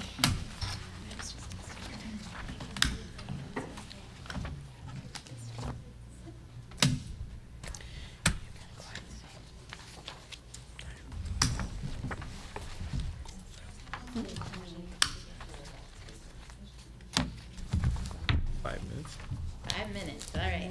This happened last time too. She would have put them in the end. What else have we got? She's the last item besides public testimony, right? Communication. Borrow your pen. Yeah. It's not on the agenda. Yeah. If we end early. All right, well, I'll just jump in and give a really quick presentation. So I talked to you all at the last Early Learning Council meeting about our sort of high-level communication strategy for the Early Learning Division.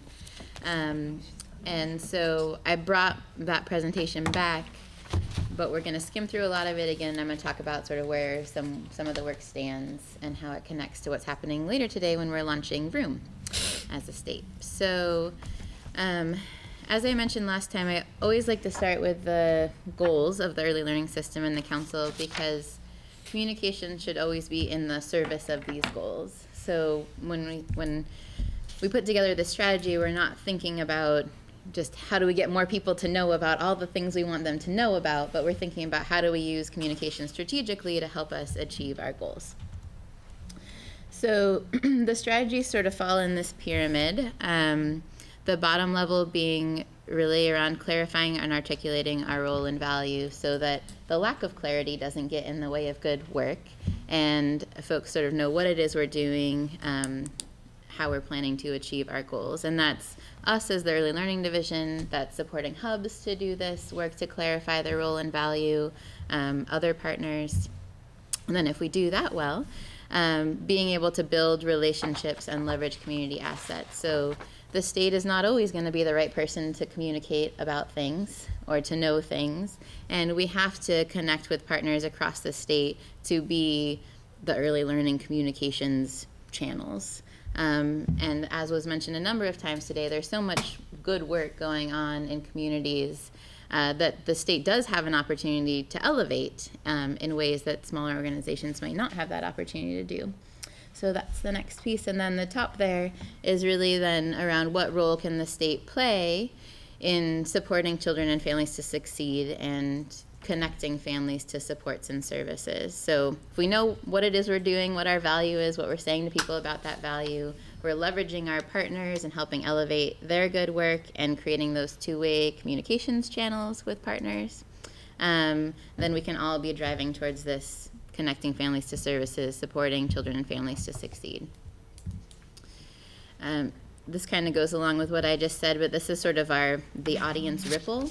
So knowing that we have an early learning staff that is out in communities all the time. We have 70-some folks in licensing and compliance in 9 offices across the state who talk to lots of childcare providers and early learning service providers. So trying to be really intentional about our staff feeling knowledgeable and supported to be sort of the first lines of communication.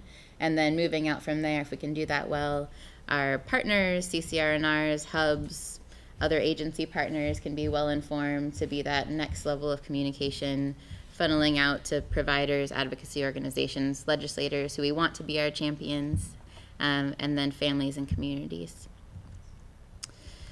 So these next pieces go through varying audiences and really talk about sort of, instead of thinking about what we need these folks to do, thinking about what their needs are around our work. So whether that's being an informed champion, whether that's being able to have autonomy and respect in their lives and being able to find the services they need, and then really what we expect from that engagement. So this one is specific around families and communities, but we've heard here today and in a lot of other arenas, access to desired culturally and linguistically relevant services and supports, and then really dignity and respect and autonomy in their work. So families don't want to be told what to do. As much information as those of us in this room have, they want to be supported and they want to know how to access what they need, but they also know a lot. They don't want to be told what to do. So recognizing that in our communications and engagement work. And then if we do that well, what we're really hoping is that we have informed partners, that families are partners in this work. They're co-creators of this work with us, that they're engaged, and that they're powerful advocates for other families and for early learning. So I went through a lot of this last time, some of the work we've done in each of those buckets of the pyramid, but what I'll focus on for my last couple minutes is around this supporting children and families to succeed. So as part of the Race to the Top grant, we have a whole piece of work that's focused on public access, around connecting families to supports and services and information. So we've put together a public access engagement team, public access advisory group, to help us frame up what that public access work looks like. And they are a group of community-based organization leaders, hub leaders, and then state folks who manage programs that serve families. And what we started with, talking to the group about, was we want to start with parent voice as our guiding information. And so we talked to the group about, should the state be going out to do focus groups on what families want?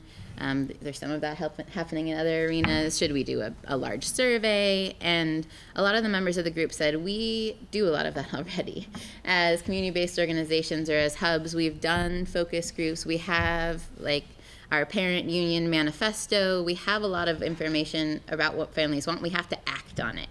And so what we did, instead of recreating the wheel, is we collected different pieces of that parent voice information. So Head Start surveys and information from Earl Boyle's parent engagement work, from the Lynne Early Learning Hub, and we sort of pulled it all together and said, what are some of the common themes parents are sharing? And a lot of it landed in these 4 buckets that you see in front of you: cultural competence, access, basic needs, and the impact of trauma. So really, cultural competence came up a lot as important as access. And Kali mentioned this too, that it's one thing to say we have a lot of services that families can connect to, but if they're not culturally relevant, it doesn't matter, honestly, how many services there are if they're not what families want. So it was an important piece that's elevated at the same level as access or basic needs. The access one we talked a lot about today. The basic needs, goes back to, you know, there may be things that we're focused on around preschool or childcare or whatnot, but if families have other issues on their mind, we can't ignore those. So we have to think about how we partner with, collaborate with systems that are helping families address needs holistically and treating families as holistic entities that have lots of different needs. So that's where we started, and as we started to get into conversation about, so with that in mind, what does it look like to connect families to services? What's the state's role in a campaign that helps do that? We've landed on 3 buckets, and a lot of these have kind of come up in conversation today as well. But starting at the bottom, what we heard in the room was, what we don't want to do is just go out with a campaign that says early learning is so important, connect to services, and then everyone gets put on wait lists because there are no services. So the group's first priority was, how do we create more comprehensive awareness about the value and importance of early learning, and how do we as a community build, as it's phrased here, more priority in policy and budget decisions for early learning. So if we can do that, get more resources for early learning. At the same time, we know there are a lot of systems and supports that already serve families, and could be improved to do that in a more family-centric way. So we heard today around families connecting to services that a lot of families will talk about the experience of having to call 40 people, or going to a meeting with a service provider and having to have separate meetings for each of their children instead of one meeting for all of their children. So this family-centric systems piece is really around, how do we use culturally relevant engagement approaches to provide access to services and supports that meet the needs of Oregon's diverse communities? So what can we put in place to really have respect and autonomy and dignity in the process of families connecting to services? And then the final bucket there is, so if we get more resources for early learning, so there are more spots, more services, making sure those services are really family-centric, then we also know there are a lot of families who will never connect to supports and services, and those services are not going to meet all of their needs. So what can we do to really support families where they are with what they have? And we phrased it here as, underserved families have the tools and resources they need to support childhood learning and development. Which brings me to what we're doing this in an hour, which is launching VIII. So VIII is a tool to support families where they are with what they have. It's a online app, and we've talked about VIII a little bit in other council meetings, so you might all know this already.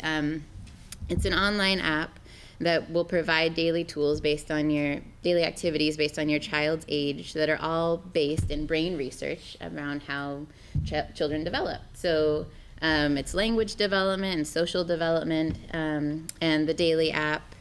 In addition to the daily app, there's physical resources that also give these tips and tools. And in addition to helping families do the activities that build brains where they are with what they have, it also helps us elevate a conversation about the importance of early learning across the community.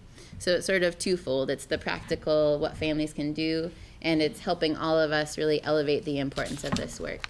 So at noon, if you're able to come, or at 1, come join us. We'll be officially launching our partnership with VIII and the Bezos Family Foundation, and talking about how it's rolling out through pilot sites across the state. That was I think that was like 7 minutes. Questions? I have just, and probably more to Megan than to, I think your presentation was great. We haven't ironed all this out, I know, but I really feel like EIECSE should be included in this circle of on the audiences. That's my Everything oversight. we talked about today, families of children with special needs are in DHS services, have Oregon Health Plan, child care, and we haven't figured out all of the rulemaking and budgeting, but somehow I think for the bigger picture in Oregon, those children need to be included with all other young children. Totally agree, Janet, thank you. Yes. Any other comments? Wouldn't sure her to see that. Thank you so much, Aimee. So I believe we have one public comment.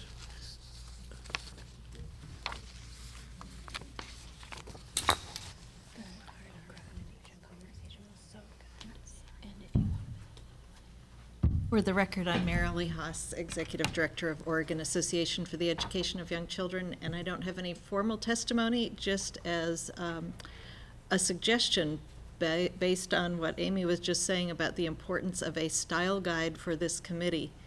Throughout your printed materials in the meeting, you've referred to work groups for the childhood care and education, you've referred to subcommittees for the equity subcommittee, and you referred to subcommittees for the birth to 3. Make them all equal, call them all committees since you are a council, and work groups should be reserved for the ad hoc, one-time doing work and bringing you a report. Thank you. Thank you. Thank you. Any, thank you so much. Comments, thoughts about today?